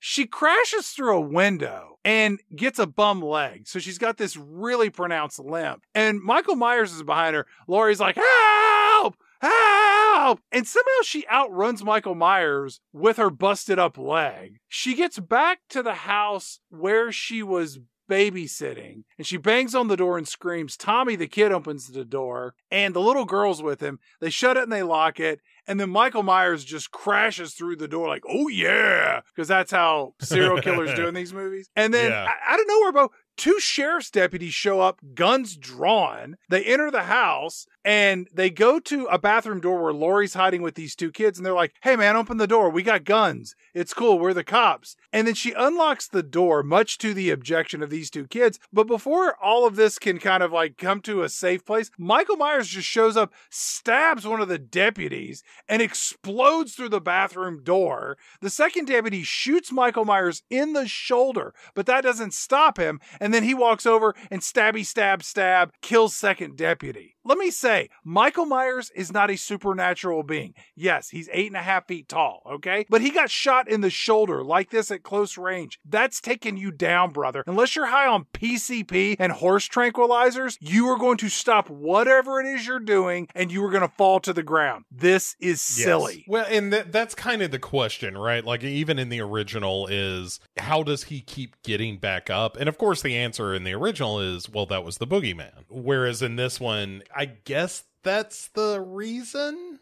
But if you're playing it super realistic, then why do we have him supernaturally able to be invulnerable, to be shot and just kind of shake it? But I thought in the first one, he gets shot and his body hits the ground, and then they go to look for him and he's gone. And it's more of like, oh, where'd he go? He's just disappeared, and it's more mysterious. Dude, in this one, he gets shot. Like, you're not getting up from that. Well, but in the original, he also gets, like, stabbed in the neck and the eye and, in the closet. Right, but again, that's a less realistic movie. And this movie's trying to play it as if, like, well, this is what would really happen. Yeah. And it's like, right, well, if you're going to go that route, he gets shot. He's going down, He's brother. Just like, fuck! This sucks! Right. I got shot! Bullets suck! Yeah. Michael Myers grabs Lori, who just passes out from being overstressed. And then Michael Myers just carries her, like Fay Ray down the street. I don't know where they're going. Then Sheriff Brad Dourif, he shows up, goes inside the house and finds his daughter lying on the floor, topless, covered in blood. Loomis runs inside and he sees the two kids who just run across the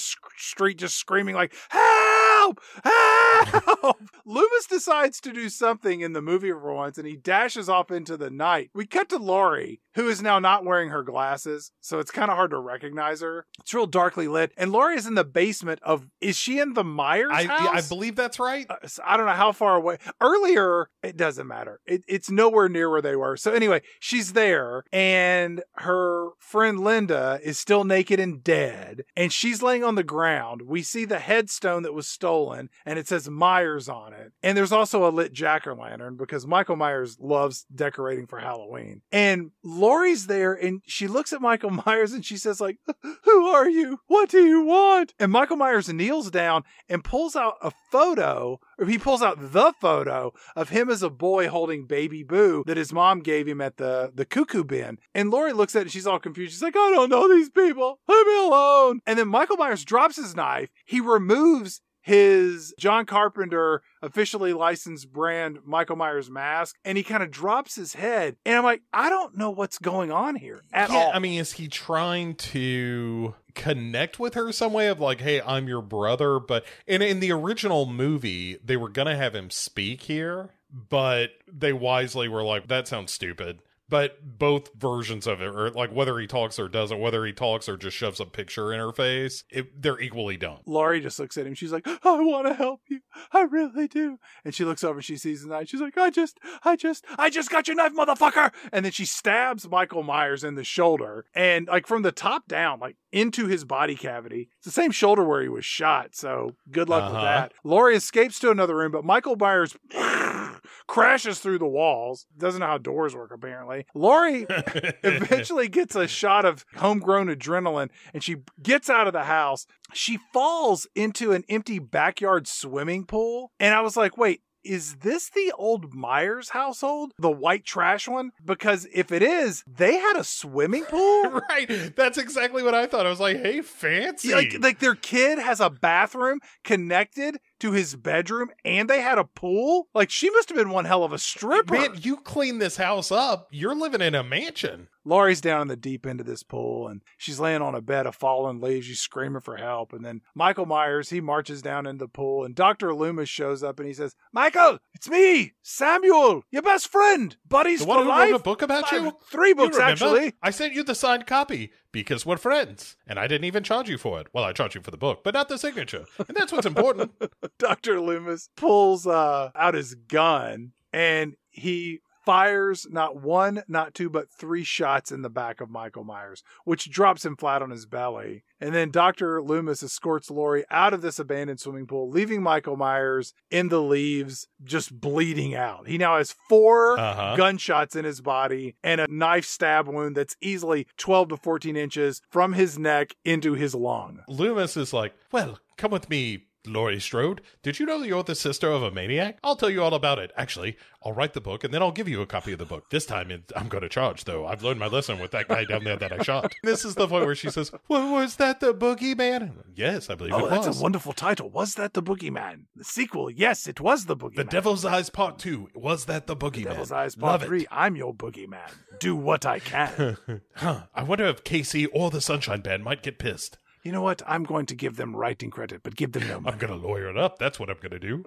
Michael Myers busts in through Laurie Strode's window in the police cruiser, drags her away. Loomis chases after her, and Loomis is like, I failed you, Michael. It's my fault. And so Michael just grabs him by the head and starts squeezing. Is he putting his thumbs in his eyes or just smushing them together so blood comes out of his nose or something? And then Laurie runs upstairs into the abandoned Myers household. She's just screaming and crying. She crawls through this small hole and into the walls of this home. And much like Friday the 13th and the Texas Chainsaw Massacre remakes, she finds herself in this concealed dark tunnel where she covers her own mouth with her hand to prevent herself from screaming. I don't know if that works or not. I'll try it the next time somebody's trying to murder me. And then we cut to Michael Myers just dragging Dr. Loomis through the house. I guess he's dead now. Who knows? Who cares? Speaking of the Richie Riches living in this fancy house, not only do they have a pool, they have crawl spaces between the walls, Chad. Well, that's where the cordless vacuum system goes. You just plug it in and your room's magically clean. It's just crazy, man. Like,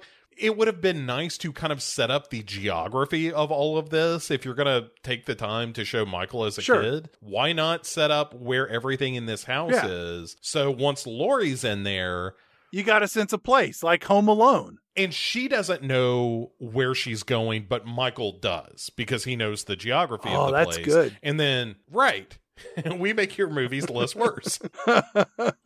But that would actually create tension where we as the audience know something she doesn't. And so she could be moving to somewhere in the house and we're like, oh, well, he knows a way to like cut her off or whatever. Or that's a dead end and she's about to get screwed over. Yeah. So Michael Myers, he starts smashing through the walls of this house like he's auditioning for his own HGTV makeover show. And Laurie, she's up in the ceiling and she's crawling around. And then Dr. Loomis, he's on the floor and the gun that he had earlier is beside him. All of this is important, but not really. Laurie runs over and grabs the gun, and then she hustles her way up into this attic crawl space. And Michael Myers, he grabs a board and starts just plunging holes into the ceiling the same way that Jason Voorhees was using his machete up through the floorboard to stab that guy in his hands. Eventually, Michael Myers smashes the ceiling so much that it's unstable, and Laurie just falls down to the floor below, and she's got the gun in her hand. She stands up, and Michael Myers just gives her the bum's rush, crashes into her. They fall off a balcony onto the ground below. Laurie climbs to her knees, picks up the gun, points it at Michael Myers' head, and pulls the trigger not once, not twice, but thrice, and no bullets come out. Because apparently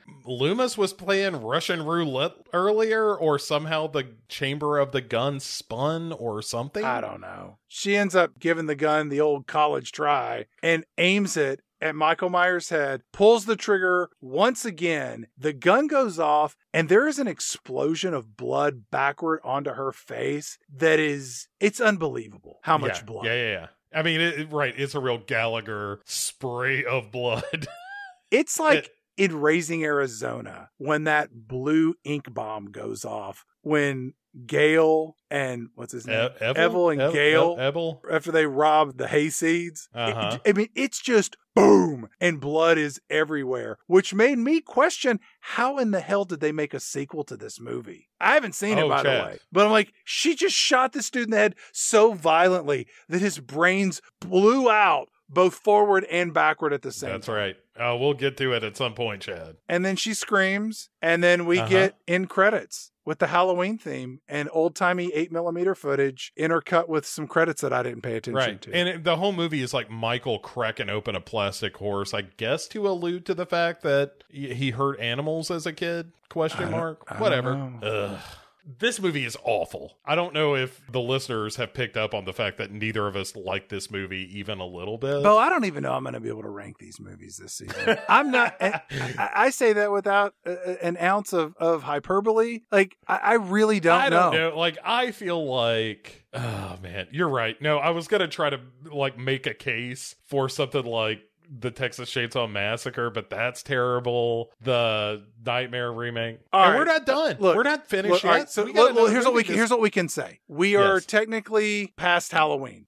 Halloween's in the rearview mirror. By the time this episode comes out, hopefully Thanksgiving is in the rearview mirror, which means we're rounding the corner to Christmas. And for the season finale of season 22's theme, Deja Ew, I want to toss in a movie that at its heart is the story of a parent giving their child the gift they've always wanted. And no, we're not talking about Jingle All the Way. We already did that in season 3. We're talking about the remake of Child's Play, where a doll comes to life, sort of, and then kills a bunch of people at Christmas time, for the kids. And we're kind of swapping out, like Brad Dourif did the original voice of Chucky. This time around, it is none other than Luke Skywalker himself, Mark Hamill. Oh, I thought you meant the other Luke Skywalker. The rapper.